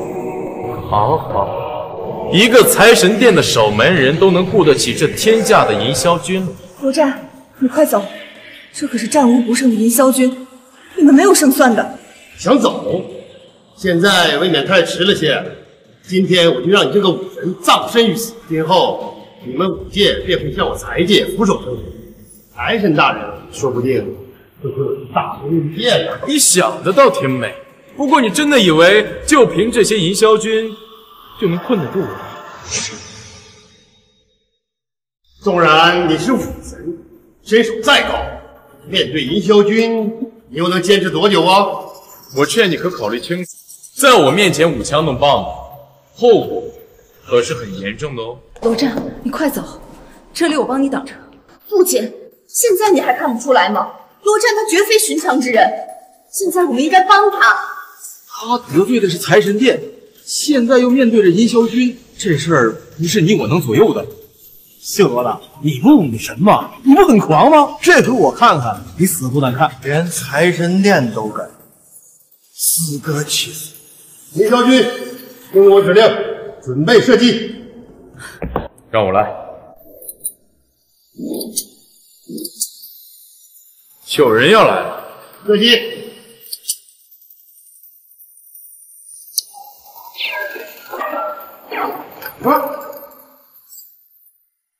这2个人就是武神台的武痴和武皇。属下来迟。望大人恕罪。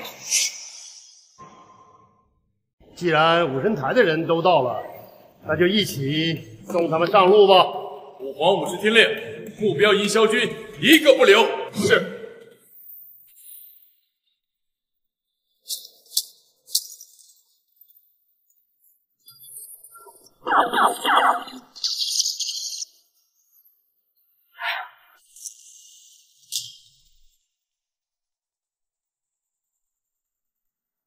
你这营销军也不过如此吗？我掌握的财产足以调动上万军队，即便是踏平你武神台，也不费吹灰之力。你有如此本事，留在财神殿真是屈才了。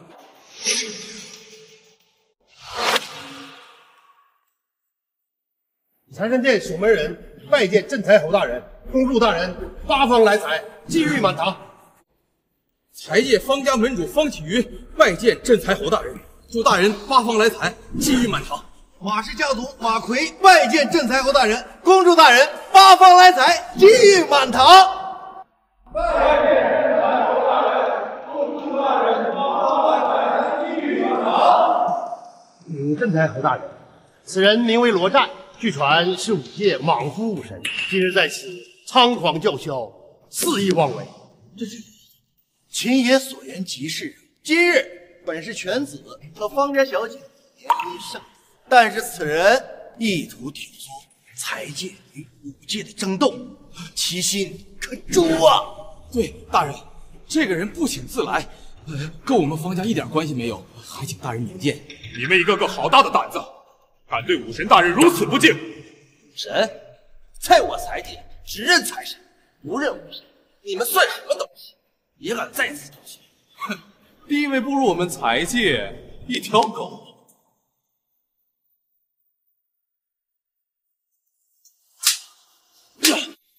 林霄君听令，给我打！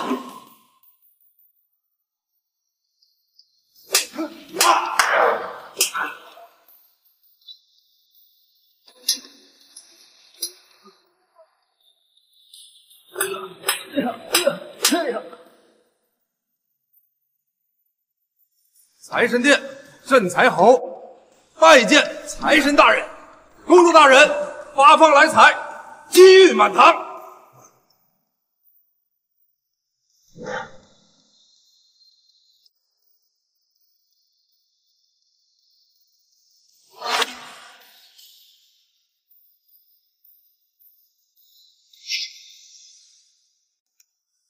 我没看错吧？镇财侯大人竟然给他下跪！财神，他竟然是财神，他是武神，又是财神，双神一身，千年难遇，这不可能，这绝对不可能！恕属下管教不周，一个区区的财神殿守门人，竟然敢对大人这样，还请大人多多责罚。疯了，镇财侯他疯了，他在胡说八道，他怎么可能是财神？住嘴！此时此刻，你还不知罪？认罪？让我给这个瞎子认爹，痴心妄想！喂，马上给我派遣5万银霄军精锐，给我包围下周方家会场，一个不留。今后我秦爷就是财神殿的财神。姓秦的，你好大的狗胆！你难道不知道你已经被财神殿除名了？现在还想连累我们银霄军吗？自己找死，无药可救。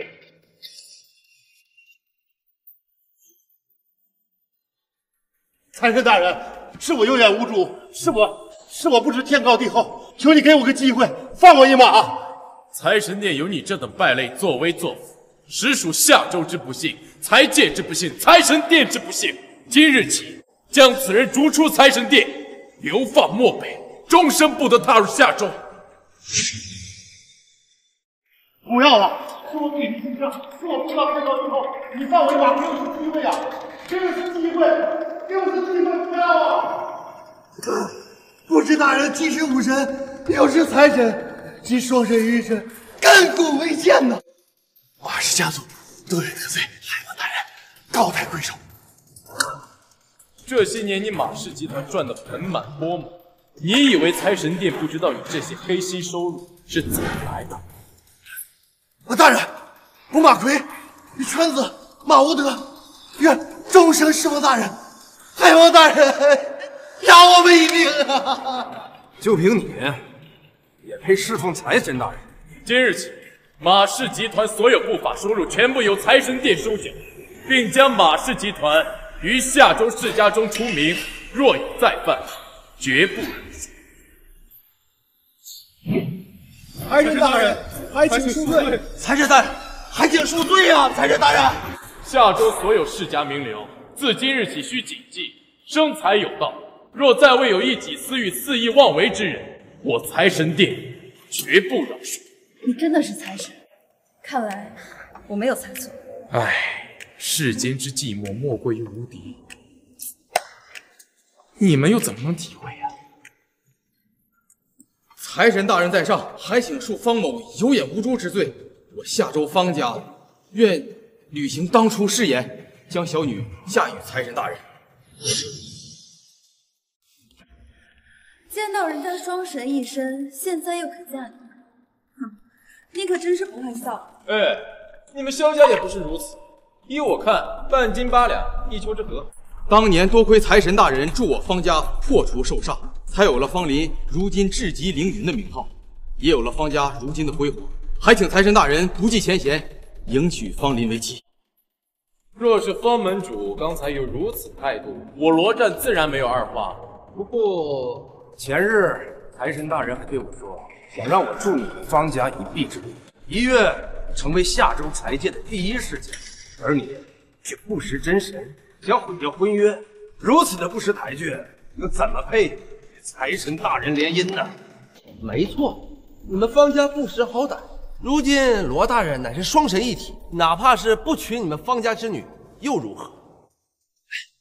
廖氏集团掌上明珠廖梅愿嫁与大人。霍氏集团掌上明珠霍小玉愿嫁与大人。陆氏集团掌上明珠陆雪愿嫁与大人。这群随风党，财界这群人真是枉称名流。刘湛说的对，当年他为3大世家破煞，如今还有苏家之女未见，婚事应当见过苏秦再做定夺。不愧是至极凌云，竟能如此明白我的心意。既然这样，那方小姐之后的苏家之行便随我一起吧。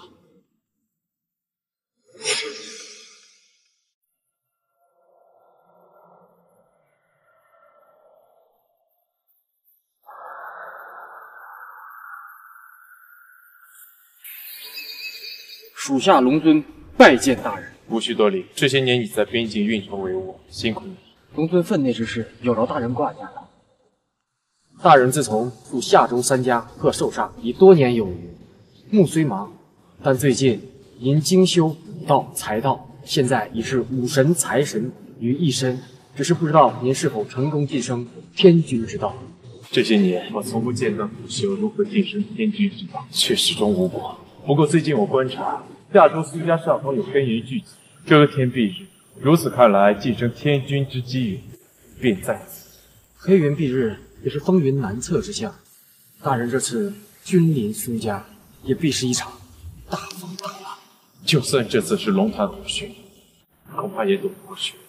属下随时恭候大人调遣。我已经让武痴武皇、镇财侯去打了前战，不过他们3个人的实力还是无法跟你相提并论。这次苏家之行，还是少不了你的帮助。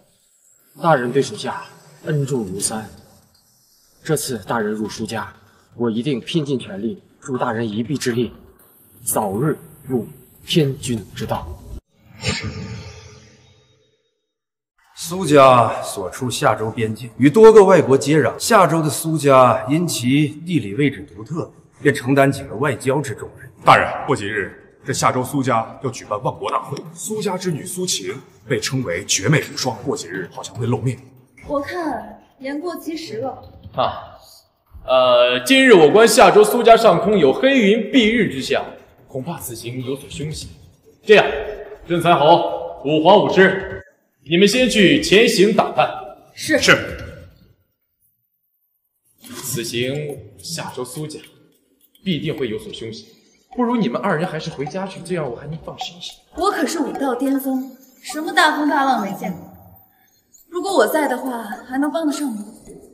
而且你可是堂堂的武神，有你在，我有何惧？既是险途，同样也是磨练。你也需要有人在身边给你出谋划策，我方林自然也不会退缩。好，既然如此，你们2人便随我一起启程。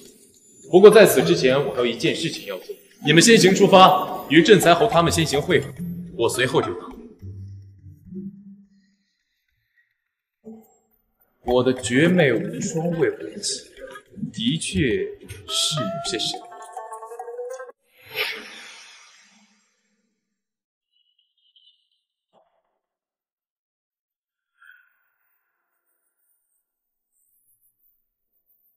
把我车停到停车场，我给你100块钱的小费。不好意思啊，大哥，我也是来参加万国大会的啊，自己的事儿自己做。你们下周真的是灭人了，一个下次救人都能做代价，还说自己是来参加网络大会的。听着，万国大会是我们下周自己的盛会，无论我是什么人，是何身份，能否参加，都轮不上你一个外邦人指手画脚。小子，你听好，我位于英邦的王子，像你这样低贱的身份，在我国家你没有资格跟我讲话。我劝你立刻下跪，给我道歉。什么？英邦？动物园吗？怎么没听说过呀？这竟是传说中的星空之剑。约翰先生，你不愧是王子，随便一出手，拿出来的就是传世珍宝。这星空之剑是在我的国度实在不痛不厚的东西，我们国度的王室还有很多的宝物。我想这种低贱的废物，连生存都是问题，别说能拿出什么宝物了。约翰先生说的对，是我们苏家管理不善，竟然让这种低贱的废物混到这里，脏了你约翰先生的双眼。对不起，我这就把他赶出去。班长，我以为跨进你们下周苏家有多难呢，没想到就是拿这种廉价低档之物就能跨进。要是这样的话，大言不惭，你双目失明，怎么能看得到是星空之剑？又怎么能知道这个宝贝的价值？不错，像你这样的贱民，即便是1文票，也不及这戒指的1/10。上一个和他这么说话的人，下场很可惜。有的时候无知可是要付出惨痛代价的。这2位是下周的武道巅峰萧小姐、至极凌云方小姐，他们竟甘愿屈身于这个废物的左右。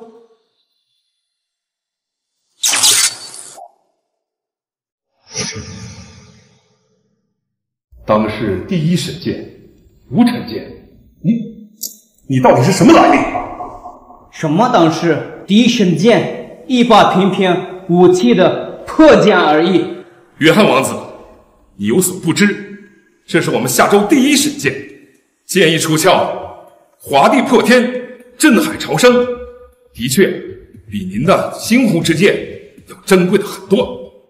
胡说八道！如果你这把剑这么厉害，就在我身上看剑。你若伤不了我，只是你证明你的剑和你一样都是垃圾。你可想清楚了，无尘剑一出鞘，就可不是伤你这么简单了。这代价，你担得起？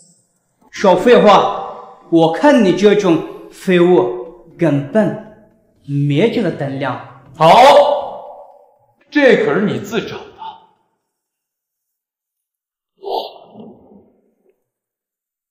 哈哈哈！你的剑和你的人一样都是垃圾。3、1，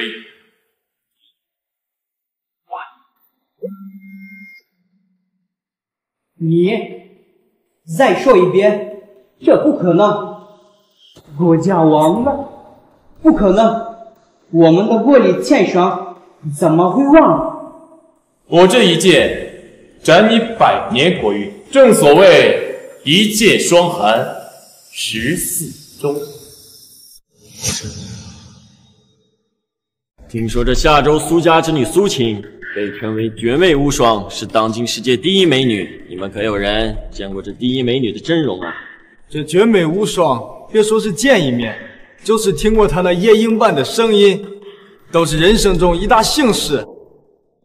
苏晴小姐，我手中有资产100亿，豪车、游艇、邮轮、飞机不计其数，并且在全球有数家上市公司，顶级豪宅数量过百。不知能不能一睹苏小姐的真容啊？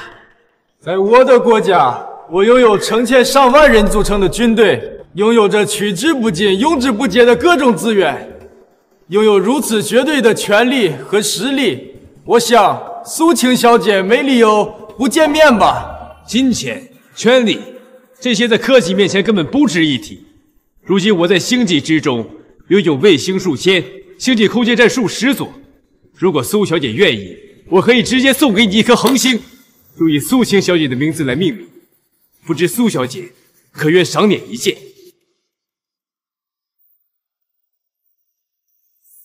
玄机山巅，破木除煞，10年之约，恍如隔世。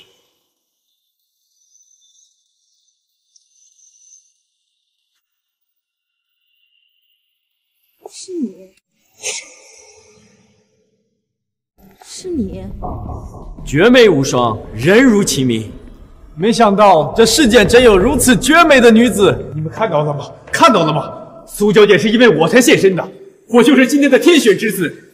这位先生，我虽然很不想打击你，不过苏晴小姐并不是为了你才出现。这不可能，还有谁有这样的本事，让苏小姐也真容相见？如果我没看错的话，她的身份应该是下游的一个代驾。看看她的眼睛，居然是一个瞎子。就这样一个吃糠咽菜、不值一提的废物，你们觉得他会让苏小姐以真容相见吗？哈，呸！是啊，此事绝对不可能。我觉得阿猫阿狗如你这种人要好。是哪个不长眼的把外面的代驾带起这里来？当今天的大会是什么阿猫阿狗都能进来的吗？说了这么多废话，摆在眼前的事实你们看不到，你们长着眼睛还真是多余啊！苏门主，此言何意？没什么意思，字面意思。苏门主这是要执意悔婚喽？当年上玄机山乃家父所去，名义上是为我苏家破煞，可谁又知道是否真有这煞气？还是说是你们玄机山当年为了哄骗我们3大家族的一面之词？好你个苏深，不认这门婚事也就罢了，还如此血口喷人，不念恩情。恩情？你看看眼前这万国大会，再看看我苏家如今这一呼百应的实力，你们所谓的恩情根本不值一提。我会在这万国来使之中择优选婿，他根本没有资格。没错，像苏小姐这样的绝世佳人，理应嫁给我们这种站在金字塔顶端的人。当初你用一双狗眼帮助到苏家，那是你几世修来的夫妇。没话说了就赶快滚吧，耽误了这万国大会的如期召开。这个责任你负不起。今日这万国大会，缺了谁都可以，唯独缺了我罗战不行。你算个什么东西？想好好活着，就把头低下，把腰弯下，双腿跪下做人。苏门主，如若我说的没错，你们苏家有一件无价之宝，但此物现在不在你苏家，你见所未见，闻所未闻，并且你也不知道此物会何时出现，是不是啊？此事是龙尊大人告诉我，你是怎么知道的？就让我来给你们解释解释，也让你们知道我究竟是何身份。多年前，下州3大家族5界萧家、财界方家以及边境苏家3家因受煞袭扰，3家之女活不过18岁。当时唯有我师父玄机老人借我一双神眼，才了结此煞，所以今日才有了3家之地位。3家盟誓，待3家之女长成之时，便嫁与我为妻。不错，我便是5界巅峰萧月。旁边这位是至极凌云芳林，罗战所言确有其事。什么？苏家小姐竟多年前已有婚约？若不是当年他用双眼作为代价，今日便不会有我苏晴。我愿那桩婚事今日无所不了。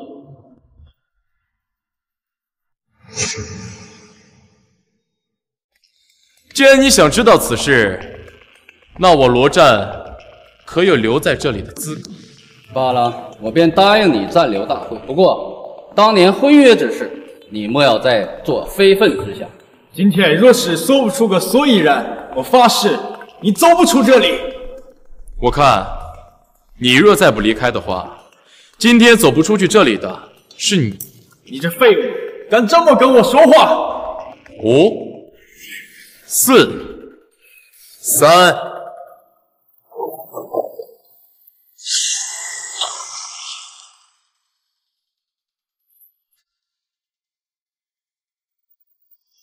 苏门主，我没说错吧？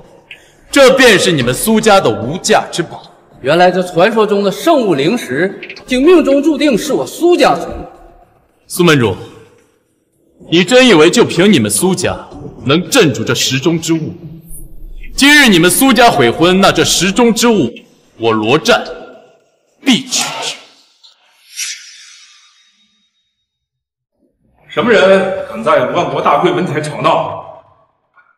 约翰王子，没想到您那高贵的身份，亲自来参加万国大会，真是蓬荜生辉呀！苏管家，我对今年的万国大会极其失望，竟然什么卑贱的人都能处在这里。你们有没有把我的国家放在眼里？你们有没有把万国来宾放在眼里？就是你这个废物，得罪了约翰王子。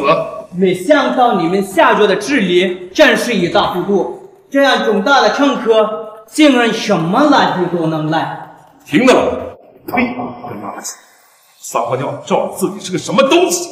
外邦贵客，岂是你这样的废物能够得罪的吗？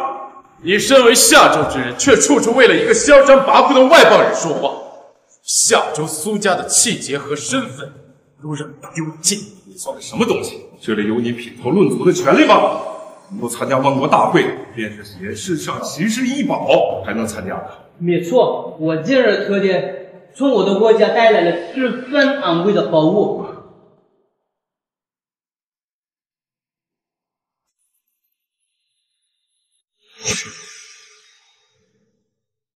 你竟如此轻松从灵石之中取出昆仑神玉，你究竟是何人？既然你们苏家已经悔婚，那我是何人，要做何事，都与你们苏家无关。昆仑神玉几百年前落入夏州，才让夏州100年后在世界立于巅峰。没想到，现在竟又在夏州现世。昆仑神玉中蕴含着掌握世界的能量，今日现世，万邦有目共睹，你们夏州休想独占。没错，把昆仑神玉交出来！你们这群狼子野心之徒！昆仑神玉乃是正式神器，若是落入你们手中，必定会天下大乱。我夏州国人昌盛，治下有方，拥有昆仑神玉，乃是众望所归。区一块昆仑神玉，我就不信，凭借我国之雄厚财力，我还搞不定一块石头。只要我动动手指，就买下你们整个苏家，或者直接买下你们整个夏州。我看谁敢如此猖狂！财神殿，镇财侯拜见财神大人。他是财神，那要不你试试买下我财神殿如何？灵石县是福则天至，若是能拿到那石中之物，便可无敌于9州之内。如此汉室之物，想尽办法也要将其收入囊中。这灵石落入我苏家，便是苏家之物。你个弃婿也敢打这灵石的主意？这世上除了我罗战，再也没有人能取走这石中之物。大言不惭，我倒要试试，这有何难？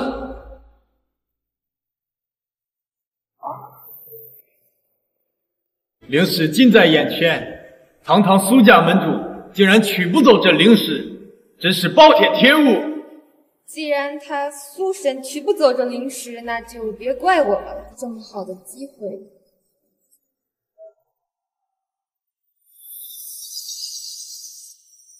我都说了，这世上除了我罗战，再也没有人能取走这石中之物，你们非要自讨苦吃。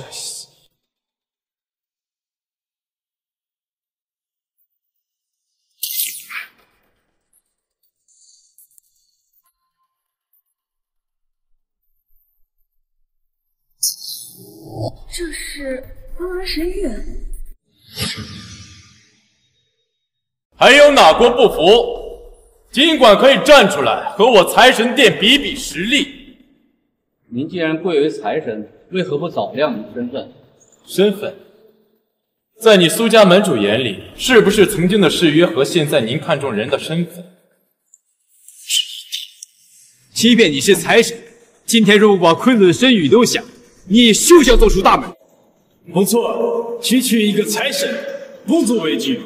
今日你若是死在这里，财神殿数不尽的财富，我们几国平分，岂不是美事一桩？就凭你们两个歪瓜裂枣，也敢如此放肆？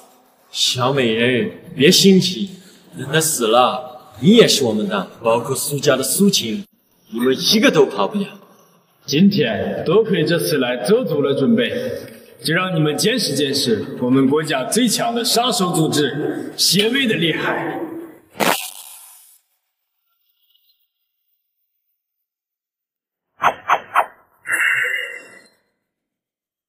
拜见武神大人。武神、财神，双神一身。若你们还敢有人对武神大人不敬，武神台必诛之。若还有人敢觊觎本尊手上这块昆仑神玉，大可上前一步，让本尊看看你们列国还有没有这个胆子。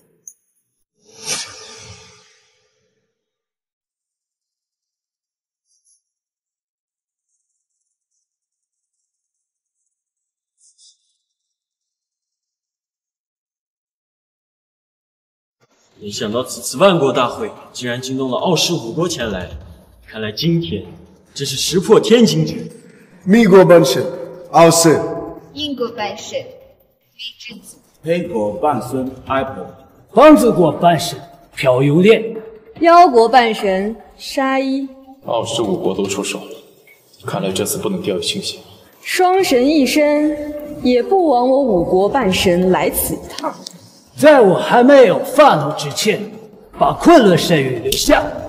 你5国在世界上横行霸道数年，今日也是时候算算账。今日你们是生是死，就看你们是强是弱。沙野，你还不出手？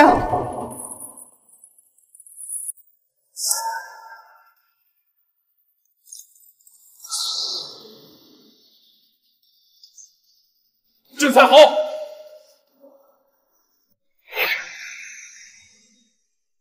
这才好。卑鄙！退下，你不是他们的对手。为了达到目的，我们可以不择手段。现在我们控制了物荒和物质，就如同废了你2口地方。就算你是双神如一身又如何？我们几个人联手，你该如何应对？你们夏国境外现有我们5国100万军队，只要我们5半神一声令下，他们便会长驱直入。你们这小小夏州，瞬间就会荡然无存。你还在等什么？此时还不俯首称臣？难道还要连累我们整个外邦人，为你们整个夏州陪葬吗？螳臂挡车，自取灭亡。你这个不知时务的瞎子，当真是要害死我们！不把昆仑神域交出来，今天谁也走不了。你当真有把握能过我这关？你真的觉得我没有提前准备？既然你找死，那我们就收嘞，送你一程。3天中，天下间，若以多欺少，持强凌弱，我必登峰进南，灭其道。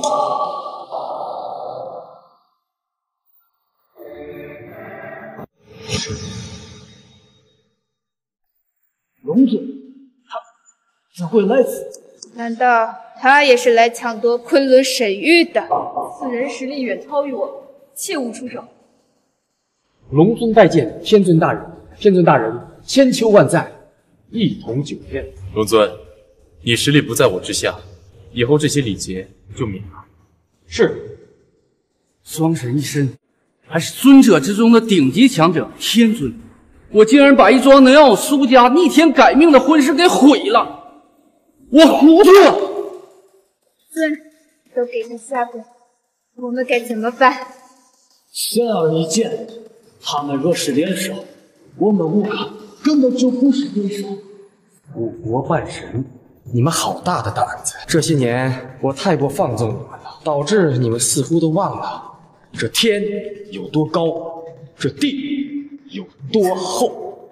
方子国朴永烈，鬼迷心窍，冒犯龙尊大人、天尊大人，跪请原谅。美国本事好事，冒犯龙尊大人、天尊大人，跪请原谅。黑国办事白户，冒犯隆正大人、监禁大人，跪请原谅。英国办事没职责，冒犯隆正大人、天尊大人，跪请原谅。辽国办事杀意，冒犯隆尊大人、天尊大人，跪请原谅。你们五国多年来横行霸道、野蛮暴力、恃强凌弱、阴险狡诈，今日还公然想抢夺我手上这块昆仑神玉，狼子野心，昭然若市。今日便借龙尊之手，废你们五国半神之身，还世间一个公道。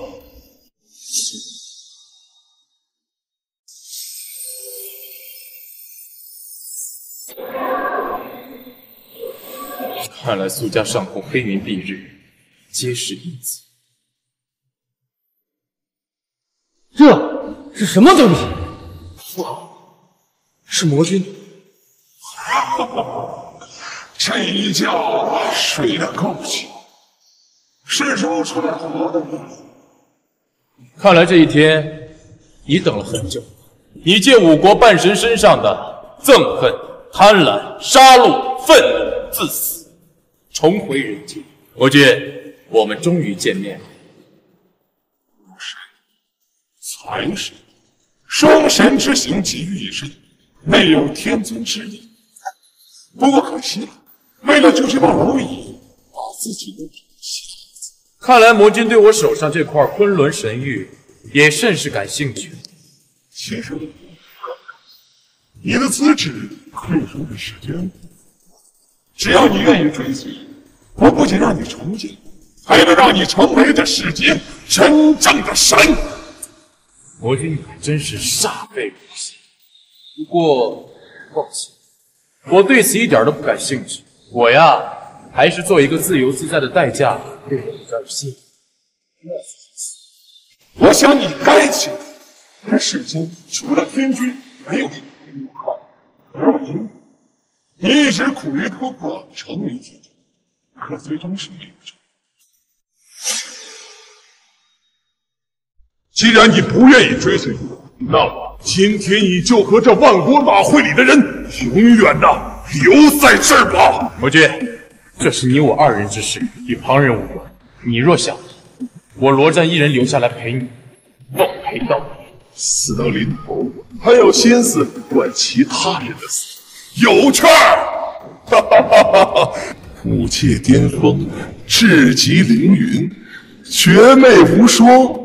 没想到今天都到齐了，哈哈，这好，可以成为我练功的耀眼。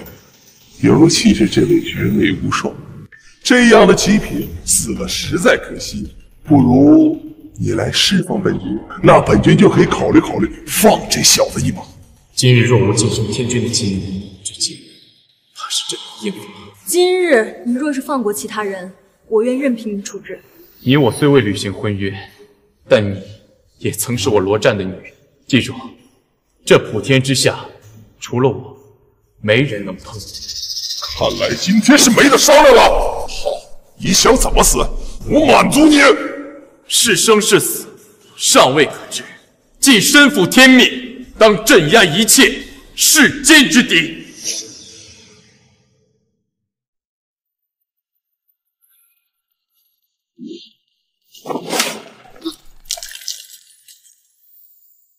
没想到武神殿也是如此不堪一击，真是一塌糊涂。龙子，待会儿会用美女交手之际，你把所有人都安全带离出去。大人，那可是魔君，我们没有机会的。除非你突破天君之道，我们才有希望破局。大人，我倒可以为您做最后一件事情。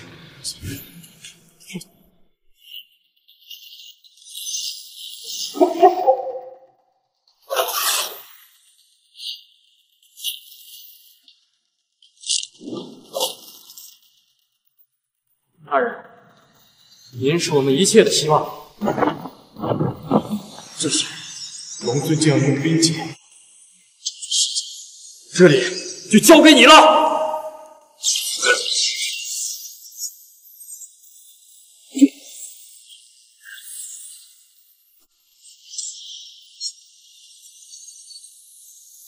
公子还真是一块难啃的硬骨头，不过区区缓兵之计，又能奈我何？受伤了，我们不看他。你以为你们跑得了吗？外面有我3万魔军，此时离开，只会死得更快。你想救他们，那我便给你最后一个机会。你若是愿意自绝神脉，沦为一个废物，那我便可以答应在场无关之人，我不取他们性命。这可是最后的机会，片刻后我回府中，就连着最后的机会也没有。不可！如果自绝神脉的话，那这些年你苦心研修的武神、财神之身便会消逝，天尊之力也会荡然无存。没错，一旦自绝神脉，就连最后的希望也没有了。不要相信他，此举无异于自杀，绝对不可以。都到这种地步了，你还在犹豫什么？难道要所有人陪你一起死吗？赶紧照他说的做，不要连累我们其他人。自绝神脉，自绝神脉！哈哈哈哈！有趣！这场面实在太有趣，这就是你刚才拼死拼命吗？你看看他们，好像完全不在乎。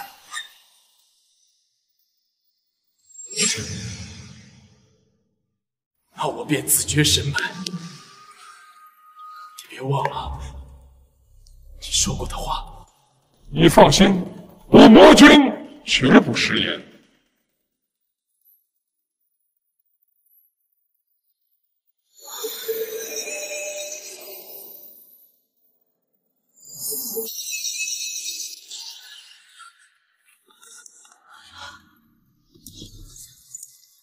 哈哈哈哈哈！还真是听话。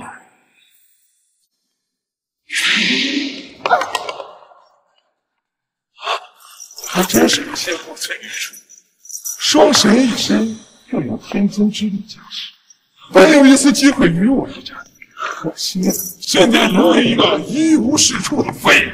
你放开他！看来他们3个还很在乎。你放心，你死之后，我会替你好好照顾他。哈哈哈哈哈！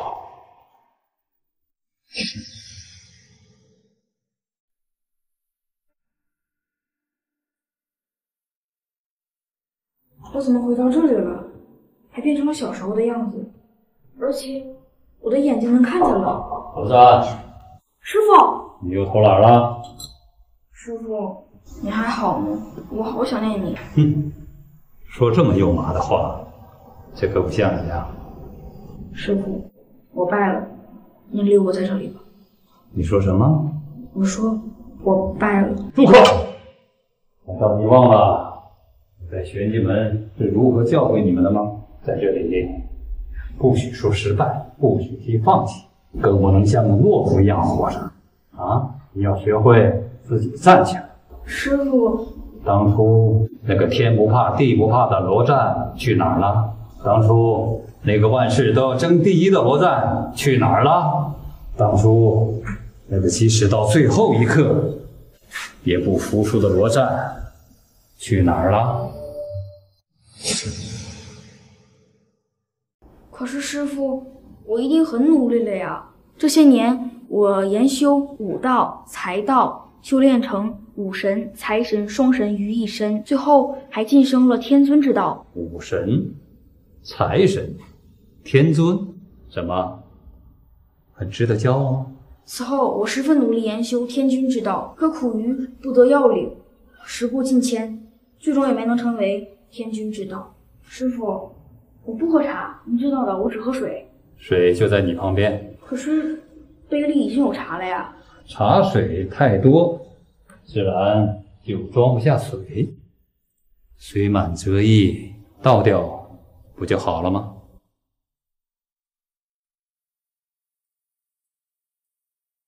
水满则溢，师傅，我懂了。哦，你真懂了。如今我不再是武神，也不再是财神，也不再是天尊，可我初心不改，这就是晋升天君的绝佳机缘。好了，时候不早了，为师也该休息了。你还是回你该去的地方。裸战，拜别师尊。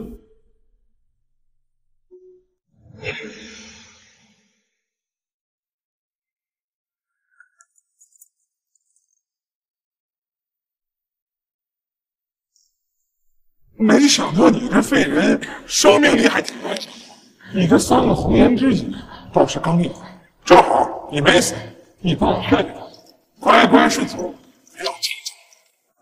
哎呀，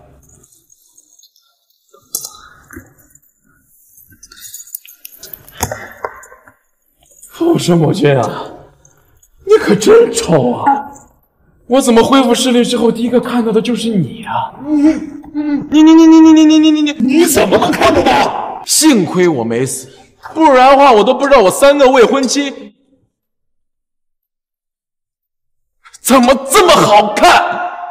够了，赶紧把昆仑神域销毁，我保证不让你这个废人舒舒服服的死，不让你受大苦。讲他是吗？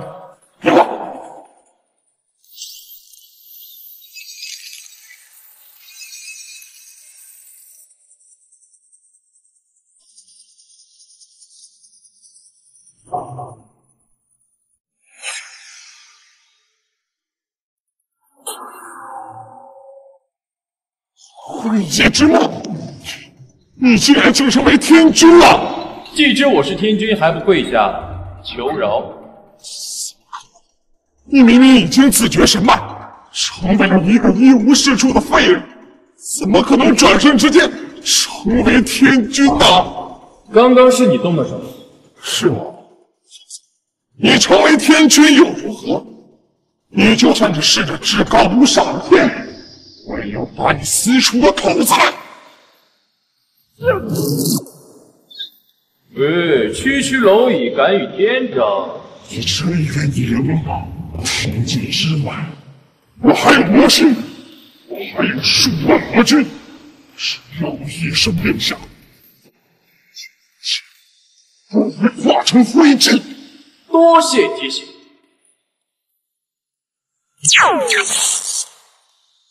舒服，一身轻松。没想到做天君这么爽。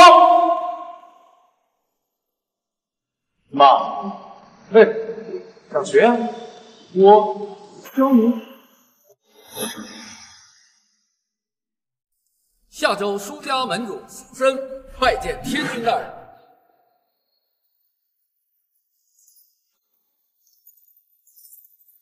拜见天君。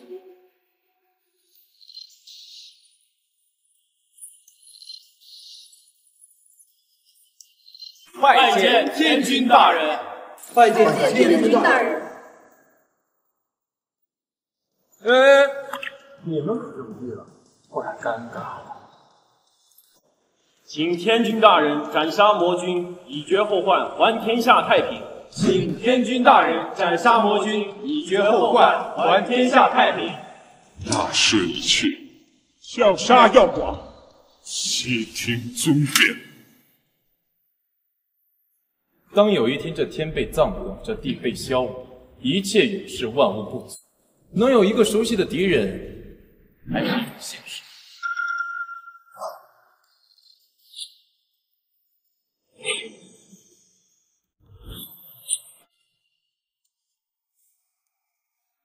罢了，如今你的实力早已不足为惧，更没有资格死在我的剑下。你不杀我，今日我暂且放过你。如果你敢以后再为非作歹，定饶不了你。多谢天君，我定然痛改前非，从此不再为祸人间。今日之后，我便帮助您修建天君殿。从此长半年的左右，盛平驱使。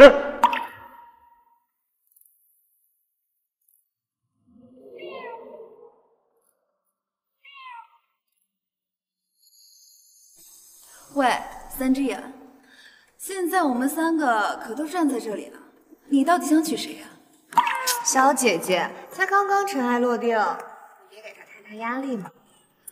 这怕是啊，真给他出难题了。两位姐姐，一位是五阶巅峰，一位是至极凌云，论美貌啊，都绝不输给我这个绝美无双。她呀，怕是真不知道怎么选了。现在终于体会到什么叫英雄难过美人关了。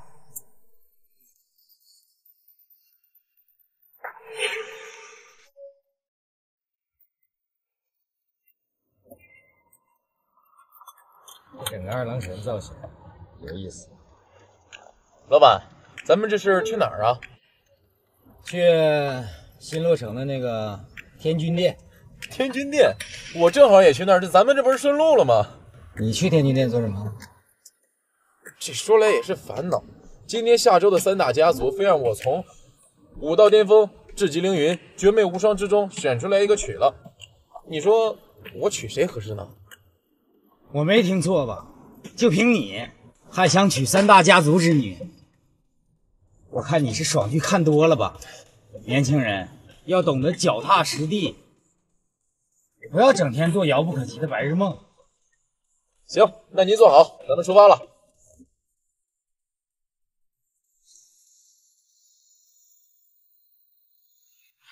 老板，你不在停车场等我，你来这儿做什么？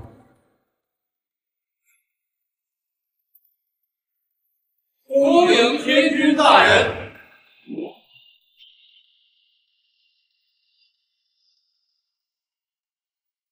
请天君大人接受婚书。